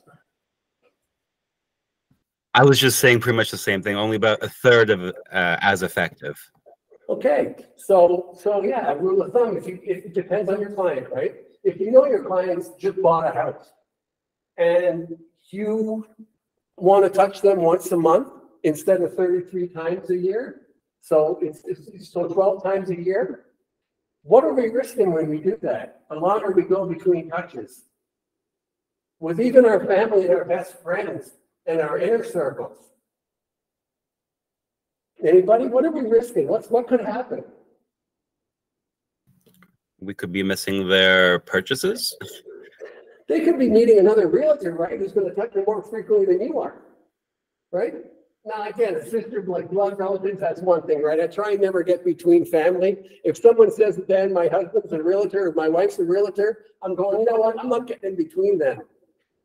But I also plant the seed, I say, well, just role play with me here for a second, and go, Mr. and Mrs. Seller, I understand you want to use your husband, and I try not to get between that. But what happens if a deal goes south? You gotta live with that person for the rest of your life. You're gonna have to eat supper with them, breakfast with them. Wouldn't it be awkward if they, if there's a falling out, and you don't get along after they didn't sell your house? Me, you don't care. You're gonna fire me if it doesn't work. Just tossing that out there, right? Just sending that out there to see if it works. So overkill, and again, I alluded to the fact earlier, 33 might not be enough, guys. There's so many other people out there. Facebook ads, if you're on Facebook, if you're old like me, you're seeing ads, more and more ads creep in. People pay for ads to get in because they want to get into that mind. They want to get into that seller or buyer's head. And if you're not touching them 33 times a year, 50 times a year, there's a chance someone else will get in. And we don't want that. We want to be their friend, right? Again, maybe not between husband and wife. But Hey, Dan. Yes. I just had a quick question. Is there a quantity versus quality piece here?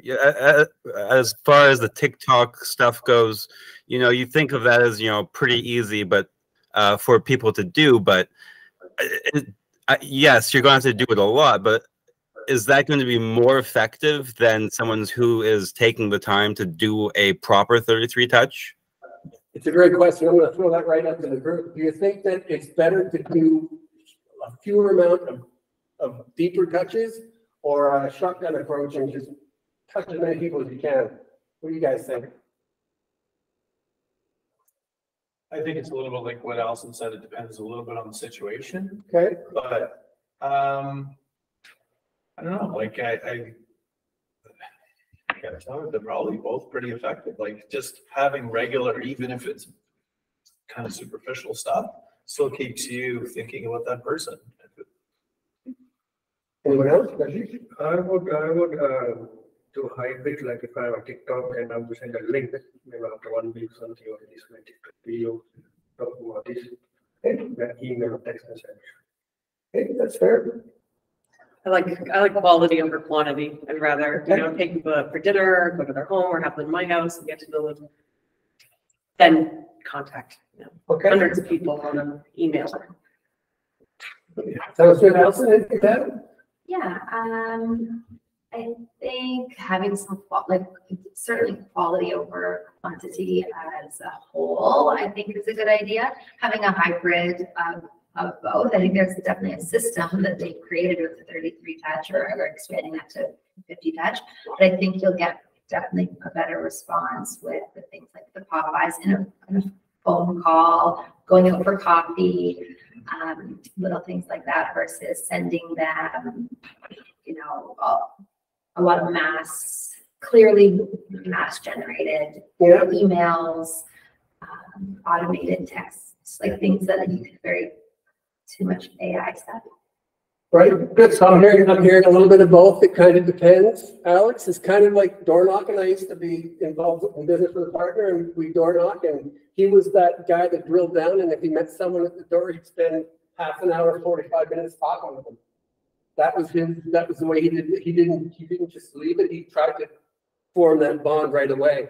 I'm more of just, hey, I'm door knocking, and if someone asks me in, I said, no, I promised my buyer I'd be looking at X number of houses, and if I go in and look at yours right now, I won't be able to hit my goal for today. But what I will do is this, I can come back at 4 o'clock when I'm done door knocking, but between 4 and 5 today, worker is 2 p.m. tomorrow afternoon better. And then that way there, you're not going down a bunny hole, and you're not getting sidetracked.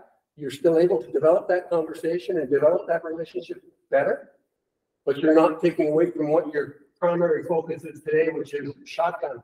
I've got 500 door knockers to get out today. And I know if I don't get them out today, I got to do more tomorrow.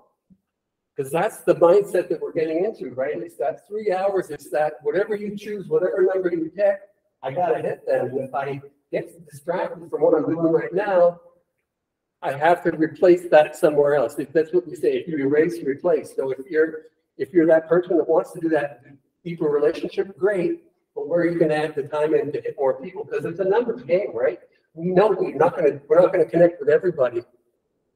So we need to talk to a lot of folks and keep growing that monster database. Good. Did I answer your question, Alex? Yes, I believe you did. Thank you. Okay. You forgot where I was now, right? I do. Okay, next slide, please, Joby. I can't read that one. So this is a sample. This will be on page 29 in your manuals. And this will be a sample test drive of what 33 touches look like. And again, we might spend some time brainstorming that. You see how we're here.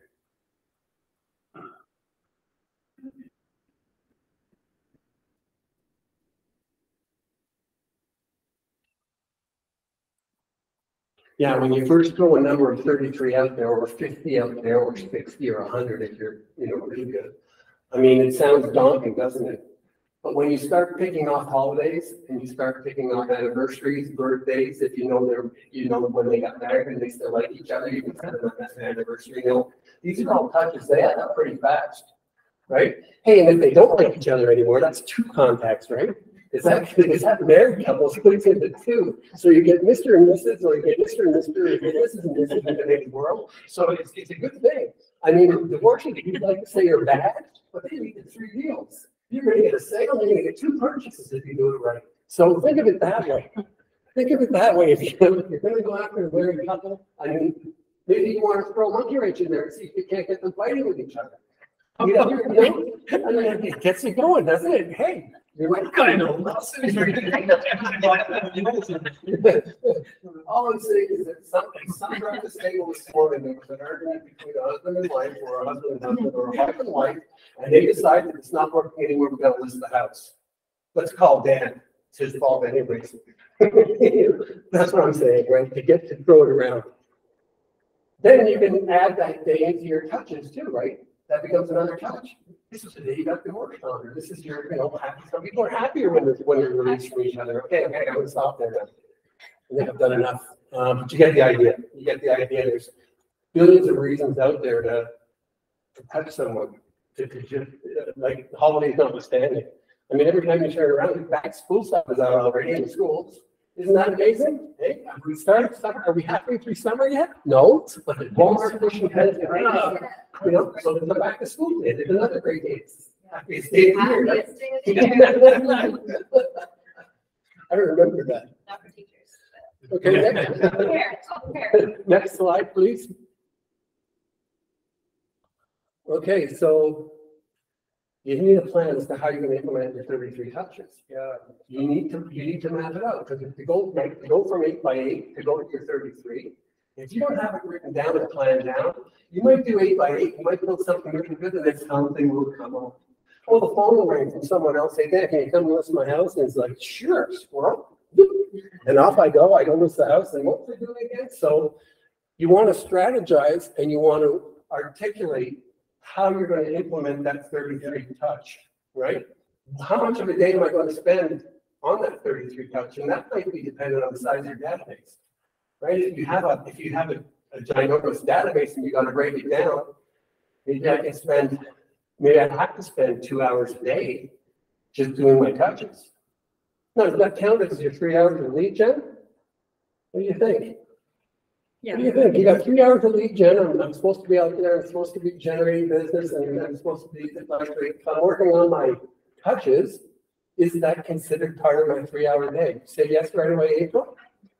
Well, we No. can still do grading. You want to change Well, it's not that? super needs, but Okay, well, I what is say it? that's follow-up. You're gonna say it's follow-up, so Yeah. what's in the follow-up? Well, because you've already got their contact. Okay, so you're not generating, you're making, it's maintenance. It's maintenance. Good thought. Anyone else? So if you're blocking time off, I mean, we're realtors, so we work in any day that ends in a Y anyways.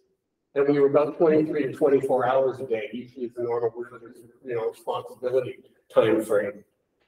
So if you're blocking 3 for lead gen or getting new business, then you're going to add 2 in, depending on the size of your database, to make sure that you touch everyone the appropriate amount of times. Right? So I think I would have to be over in that camp and have to say, yeah, I think maybe it's going to be more in the maintenance of leads. But the good news is, what's in the follow-up? The fortune is in the follow-up. So that's where your money is made, guys. Your money's not made meeting someone for the first time, getting their information and putting it into the database in an 8x8. Your fortune is made in following up with them, finding out about their kids' birthday and the kids' operation that they're having, maybe doing a GoFundMe campaign for someone that's close, maybe a business, maybe it's driving some clients, some friends that you have to someone's business that you just met, right? That's where the fortune is. Okay, next slide, please. We say 3 calls here to everybody, 3 handwritten notes after each phone call. For 8x8s, the handwritten notes are great because that's a point of follow-up, right? You can then call someone and say, hey, did you get my note? If they didn't get it, you can confirm their address. You can blame Canada Post, which is what most people do, right? Be a giver. Brian started out early on by saying he's doing food donations when he door knocks. That's giving people, you're giving them something. You're giving them an opportunity to help out, to pay it forward, even if it's a can of soup or a can of beans, right? You're giving someone something. So then when you ask for something in return, hey, do you know anyone that's thinking of selling? You're not, it's reciprocal. It's not just a cold ask. It's coming from a place of giving, which is what we want to do. So give, follow up, give more, give, follow, give. That's good. That's good, Joby. Now we can go. Personal, again, we want to anchor ourselves in that wherever we're doing, whether it's a phone, sometimes it's a voice, right? Someone hears it. If you're calling people, you'll call them regularly. If you're talking to people or seeing them, they'll see you coming. If the shutters go down and the door gets locked and the lights get turned off when you're coming up, maybe they don't want to talk to you that day. Right? Maybe that might be the sign. I'll go ahead and knock anyway. What are they going to say? Right? Popeyes, folks who called, you called before you pop by to make sure they're going to get home, or you're just kind of surprised? Just surprising? Yeah. Either way works, right? No right answer. It's incorporating it into your strategy and doing it and then implementing it. That's the only thing you have to worry about. If you'll learn over time what's working and what's not, focus more of your time on what works. And let the things that weren't working kind of fall off. When do you give up on something? I tell folks when they're door knocking, there's 2 reasons to stop door knocking. One, when you read any obituary, right, Brian, and one when the police calls and says they got a cease and desist order. Stop. Other than that, keep going. And hey, you know what? You might not hear back from Kate Peterson, who's a bowl coach or a maps coach, bowl coach. She was coaching. She said 7 years. 7 years she was giving people drips and failing them stuff and giving them stuff. Nothing. Not a peep out of them. She just kept going, kept giving them stuff. Then she did 3 deals in 6 months with that people. She said, hey, I got to ask you, why didn't you deal with me? Why didn't you, why didn't I ever? She said, well, I didn't need you. So we don't know who's listening to our message and who's not. We don't know who's getting those cards. Maybe you're going to make someone's day by sending them a handwritten card. Their whole week, month, year may have gone right off the rails. And they get a handwritten card from the group saying, hey, how you doing? Just thinking of you. Maybe that just makes a difference for that person. We just don't know, right? Okay, next, please, Joby, next slide. Yeah, we want to try and do different, and the more you know your people, the more you're going to make that Midas touch. The more you're going to get better and better. Okay, next again, please. So, Alex, you talked about it's part of automated. The 33 touches is automated. If we don't have to think about it and do it, that saves up time, right? To do what? To go out and knock on more doors or call more people or just get more business. So automation is not necessarily a bad thing. I mean, happy birthday, and I know Kirby, I speak to Kirby Shannon again. I know his Facebook page is not always Kirby you're talking to, right? I mean, there's the AI now is like, what is it, AI or what is it? GPT. Yeah. So that's the next wave. That's coming. I mean, if it's not already here, folks don't know if it's either talking to or not. I mean, you get so many stuff, and again, though, there may be a tipping point there where people will start to resist that and start not using the medium anymore. I don't know, but if you don't even know when it's there and when it's not there, you know, we could be in trouble. TIF, keep it simple, salesperson. Touch, not bedazzle. So you don't have to be deep in your pocket and give them something expensive every time, right? Give them something of value, piece of information. Pat on the back, hey, I saw you, congratulations, you're a grandma, you know, or grandpa or whatever. Okay, next slide, please.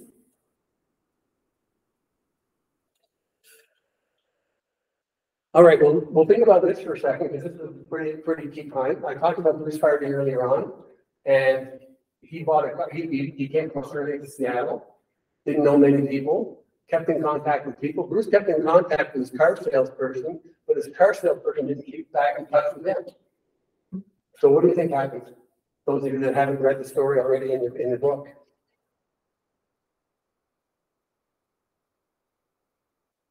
Anyone have any guesses? Did Bruce drop the car salesman? Okay, yeah. Bruce did not buy, Bruce bought 4 cars in the time he was corresponding with his car salesperson, but not from him, not from the same guy. He used different car salespeople. But when the guy came time to buy a house, who do you think he used? The salesperson used Bruce to sell his house, even though Bruce didn't use him to buy cars in that, because the salesperson wasn't staying in touch with Bruce. It was the other way around. So don't expect your clients to be calling you up, asking you how you're doing and being all warm and fuzzy like that. It doesn't work that way. We have to contact them and we have to reach out to them, right? Okay, next slide, please. It's a story because even if other salespeople don't, they're not in the game. I mean, were we salespeople when we bought or sold our house? You know, who did you use? Did they stay in touch with you? Did they say thank you very much? Did you get a Christmas gift or a call or a closing gift maybe? Did you get an anniversary gift? Did they touch you and ask you how you're doing? Maybe we just went through COVID. Are you still alive? If you're not doing that and touching your clients, somebody else might be. Okay, and then your cost, right? We spoke about numbers and knowing stats, knowing your businesses, knowing your numbers that you want to hit your goals. Because quite frankly, folks, every year in the business plan, you say, I want to make 150,000, and you put the 150,000 number down there. And every year when it comes to July and you haven't made 75, you're not on track, are you? You got to keep score. So do we know our numbers? Do we know how much we have to spend on marketing? How can I treat my special clients? If I've got core advocates that are sending me deals, say 2 deals a year even. Well, 2 deals a year in today's market is how much? What's the average sale price in Barrie residential? Anybody? 775. Okay, pretty darn good, pretty darn close. So the average commission, taking even if you wiggle off your 2.5 points, 775. So you can save a 1.5 points on that. Do your math, 7,500 plus half of that again, about 10 grand. Like ballpark again, right? That buys a lot of little pens and little magnets, fridge magnets or something. If they're going to send you 2 of those deals a year, take care of them or take them out to lunch or take them out to supper or dinner. Or invite them over to your house for some, I don't know, cheese and Twinkies or something, I don't know.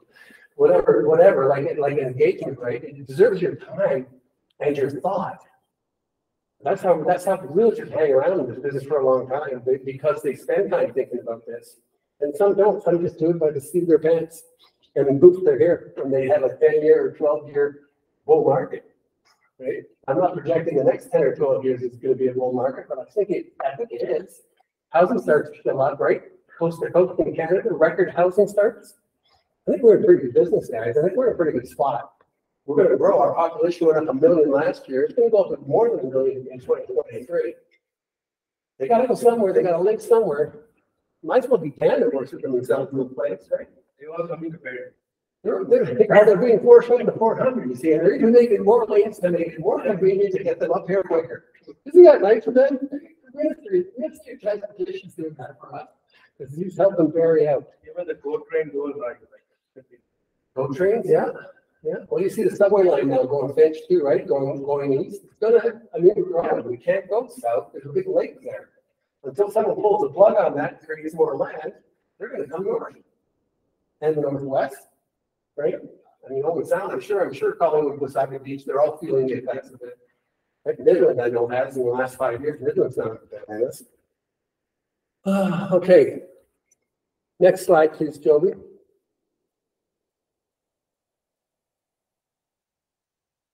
All right. Let's look here real quickly. We'll just see what this exercise is. I'm not saying we're going to run it or not. I know, David, you had a question early on that you wanted to speak to. Early on when we first started today, we were saying a difference, and I'll go back and I'll speak to that before we wrap up today.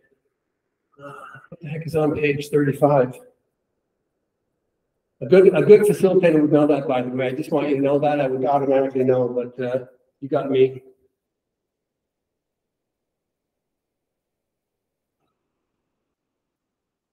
And then we're getting near the end too. If you're getting hangry because it's lunchtime, that's all good.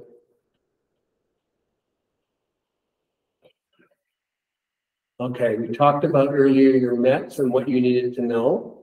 So on page 35, you'll see you've got the names divided by 12 times 2 is the number of possible closed sales that exist in that database, right? So if you're working your numbers, then your cost, how much does it cost? Cost per. You'll find out that working your MET database is about 50 cents a touch off the top of my head. I didn't just get that number out of anywhere. If you do the calculations, you should find out that your average touches on a person costs you about 50 cents a touch, 50 cents a touch, right?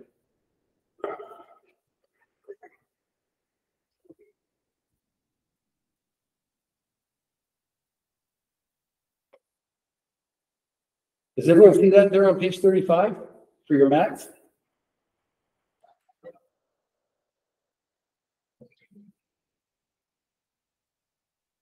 And here's for the people that are really math inclined. I don't know how many there are. I kind of want to do some my bank account. I like to look at numbers then and make sure it's going the right direction. That's just me, though. But what they're saying here is that for every 12 people in your database, marketed to a 33 touch, 32 times a year, 33 touches equal to 2 sales. Then 1 sale is a referral and 1's repeat business. So someone in that database is going to know something and do something, and then another one's going to refer something. 396 touches, that is, which is 12 times 33 is equal to 2 sales. So 396 touches times 50%, which is your average cost of a touch, is $198 for 2 sales. You divide 198 by 2 to get 99. I know it's like FM, it's freaking magic, right? But don't worry about it. It's going to be independent to everyone's own numbers. Let's just say it's cheaper to touch people than you think, especially with some of the ways we talked about. Last time I checked, we could unlimited dial, we could talk, we could phone for nothing, right? Locally, pretty near nothing. Okay, let's go to the next slide, please, Joby. Yeah, so if you scroll down to the next page, you'll see what happens if you're not touching those folks. And you drive by and you see a competitor sign on one of your contacts, houses or businesses, right? It's going to happen. It's going to happen. Someone's going to fall through the cracks sometime in your real estate career. It's not a fun place to be, guys. It's not a great spot to be. But hey, you learn from it, right? You move on. Gary would say, on to the next, onward, on to the next thing. I mean, sometimes you don't connect with someone really well. Sometimes you'll buy with someone. I work with military folks, and it happens because I fall out of touch with them, and someone else gets in, and the next thing you know, they're transferred and posted out, and I wasn't there. So I don't beat myself up over it. Does it hurt? Yeah, but it hurts. And you can go down a slippery slope there and start to second guess yourself and wonder about what's going on. It's just life. Just put your hands up and go back out there again and get back on the horse. Okay, next slide, please, Joby. It costs you a lot anyways by not keeping in touch with your database. It can cost. If it happens twice or 3 times, you know, that's a significant commission in today's world. Okay, we talked about different options for the 33 touch, whatever works, but implement it. Have that plan, strategize it, and say when you're going to implement it by. Next slide, please. Okay, we won't do this now. Although the 8x8 touch went so well, I feel like, you know, the 33 will be the same type of thing, right? You're gonna map out or plan out your 33 touch, right? And even if your database has only 5 people, guess what? It's easier and quicker, right? So, did you say something, April? No? Okay. So, I talked about steering it in your database or making sure that you're focusing on the right people.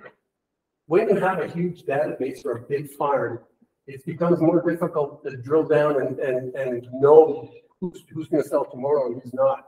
But that's our job, guys, to know who's urgent, who's got urgency, who's ready to move now. Well, aside from that, you know, eavesdropping in on those breakfast conversations between husband and wife, we don't know. The fact is, we don't know who's going to be having a baby, who's going to be downsizing, who's going to be getting ready for the old folks' home. You got to be comfortable. You got to know your database. You got to know who's in there, and then you grade them and touch them accordingly. If someone, maybe you know someone's older and their health, they're getting health issues, maybe they can't manage the stairs anymore. You're going to be touching them more frequently, right? You're going to be touching them with more pertinent information. You have to know that, though. You have to be in regular contact with those folks to know what those things are. And that's my point, I guess. Regardless of the size of your database, it should be manageable so that you are able to connect with those folks, learn from them, and give to them. Give to them what we know, either our knowledge or time, some piece of what we have. And your core advocates, if there's business relationships, or if you got attorneys that you work with, and you know what? I find it a lot easier to pick up the phone and call an attorney if I need something, if I've asked them how they're doing without, like, calling them without needing something. You know what I mean? If you go to the well all the time and you keep asking for something, then eventually they're going to stop taking your calls. Because the thing all Dan ever does is ask me for something, or needs someone bailed out, or has a question about this. But if you call them up and offer them something, you give them something, just ask them how they're doing, you're much more likely to build a better relationship with them. It's the same for your clients and you want to sell your house. You're always calling, asking for a referral, always calling and asking them if they're going to sell. They're going to stop answering your calls, so you better get to know them. Next slide, please.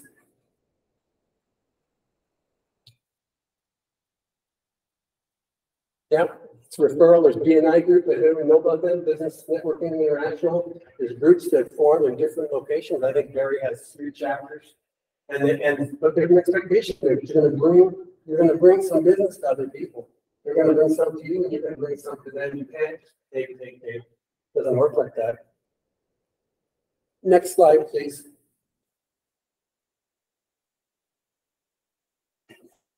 Okay, it'll give you some more tools that's in the book and in your study manual. But you got to follow up, right? Like, this is great and to think about it. But if you don't take the next step, which is implementation, then we're probably not doing as good as we could do, as well as we could do. Okay, next slide, please.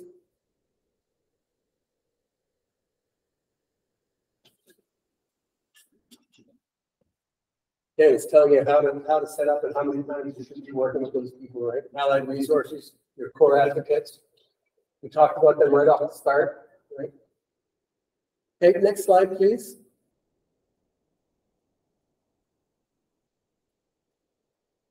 Yeah, there's some good points there. You can't trust people's commitment, right? And either, regardless of how good the experience was when they bought or sold with you, it'll fade over time.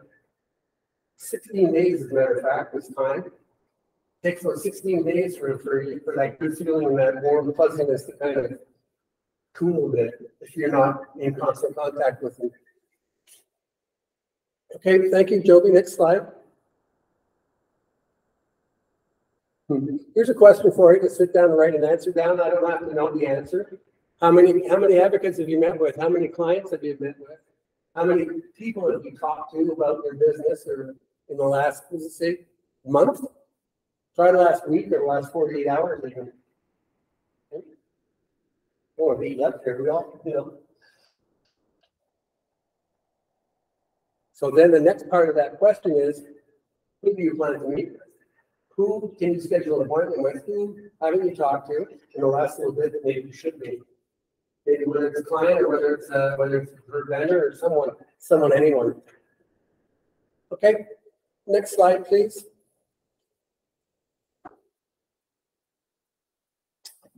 Same thing, Joey, please, next one. They're talking about the importance of being in touch and following up. Yeah, next slide, please. Okay. So this is the question that David asked on early on about how many people do we need in our database to create a business worth having? And really, as few as 200 people, 216 people. Divide that by 6, you get 36 deals a year, right? Now, most of us, most people know between 100, 200, sometimes up to 300 different people. So this year, they use the example saying, let's say that the person in your database only knows 6 other people. Well, those are the numbers that spit out if they lose 6 other people doing 216 deals a year, which is sounds ridiculous. I mean, I could go on 216 deals a year. I could put a decimal point somewhere in there and it could live off that, right? I mean, again, with our average price of home and the average commission rate, it's slipping a bit. It gives you a moment to pause and think and kind of the scope of the numbers, right? Because it's a numbers game. It keeps falling back to that. It's all about the numbers. Okay, next slide, please, Joey. So success through others doesn't mean on top of others. It doesn't mean that we steamroll other people. It just means that we work together with other people to kind of help them out, and then they help us out, right? Educate, ask, and reward. So when you're asking for referrals, and I mentioned back when you're touching with your database, always asking for a referral, and always asking if they know anyone else that you can help, because it's about helping other people. It's not about taking or making. That stuff will come. I think if we're in the mindset where we're helping other folks in that, we're pushing that forward, we're paying it forward, then the other stuff, the money, the fancy clothes and cars will come. Right. Next slide, please.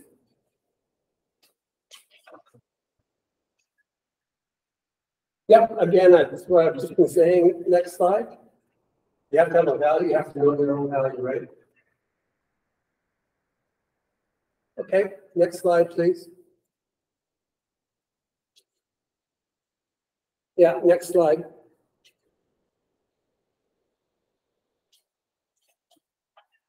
Okay, next, please. Thanks for coming. I appreciate it. Yeah, no, I understand. Great. I appreciate it. No worries. Right. Thanks for coming. You too.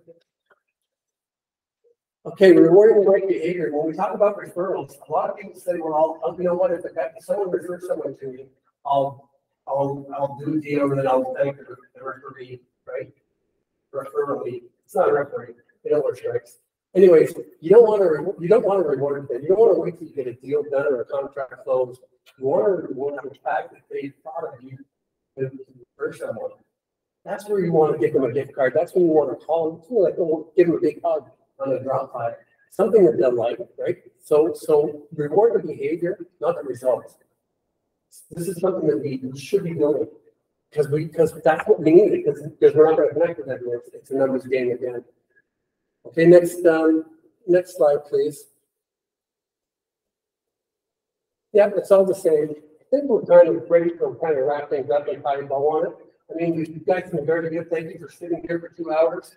Next slide, please, Joby. There's about 8 left, but yeah, it's all going over what we talked about and how to implement it and where we go from here. Next slide, please. Final thoughts. Yeah, that's where we're at. All right. Again, if you have to do business in a world like this, wouldn't you rather work with people you like and know and trust already? So you're working with your vets. By doing that, you're not having to go out and continue to generate new business. We are in office. What I said earlier, folks get old and they die and they pass away, they move. Right? It's pretty hard to, like, if everyone's moving from there to Newfoundland, it's pretty hard to work with someone who's a really close person in the Newfoundland. So if you're not generating more people and building your database, you're going to find start to shrink. And then you'll have less and less and less people to work with. So the point is, get a database, feed it daily, talk to it, communicate with it, and build your business where you want to be. If you're happy at 5 deals a year, then you're happy at 5 deals a year. Do some math, figure out how many deals you need to have, how many contacts in your database, and away you go. Yeah, the 8x8 and 32 touches are 2 ways to really, really touch everyone and be sure. Don't worry about the feedback, guys. I don't need any I don't get an extra pay, and I don't get a bonus on my paycheck if they fill out the evaluation, so that's fine. Does anyone have any thoughts as we go? Any thoughts on today, how it went? Any nuggets? You're welcome. You're awesome. It's good, but all the things are going to the system, like, sleep by 8, and Yes, like 10 touches. yes. Okay. Brian, any comments or thoughts? All perfect logic. So Gary has something on the cover of a book. He says success is simple. It's not easy. Right? Anyone can do it. Not everyone will. So pick and choose where you want to go. What do you define as success in your own life? If you know what, you may be that 500 person, year person. But if that's what you want to do, then you can take steps and get there. Right? Thanks, guys, for coming. Joby, thank you very much. Alex, thank you. Do you have anything you want to share? Any last minute ahas? Putting me on the spot. No, just really enjoyed it. You're wonderful as usual. Really appreciate you guys taking the time. Okay. And Well, thanks for parachuting in. Thanks for parachuting today. I appreciate it. take care, guys. Bye now. Bye, Joby.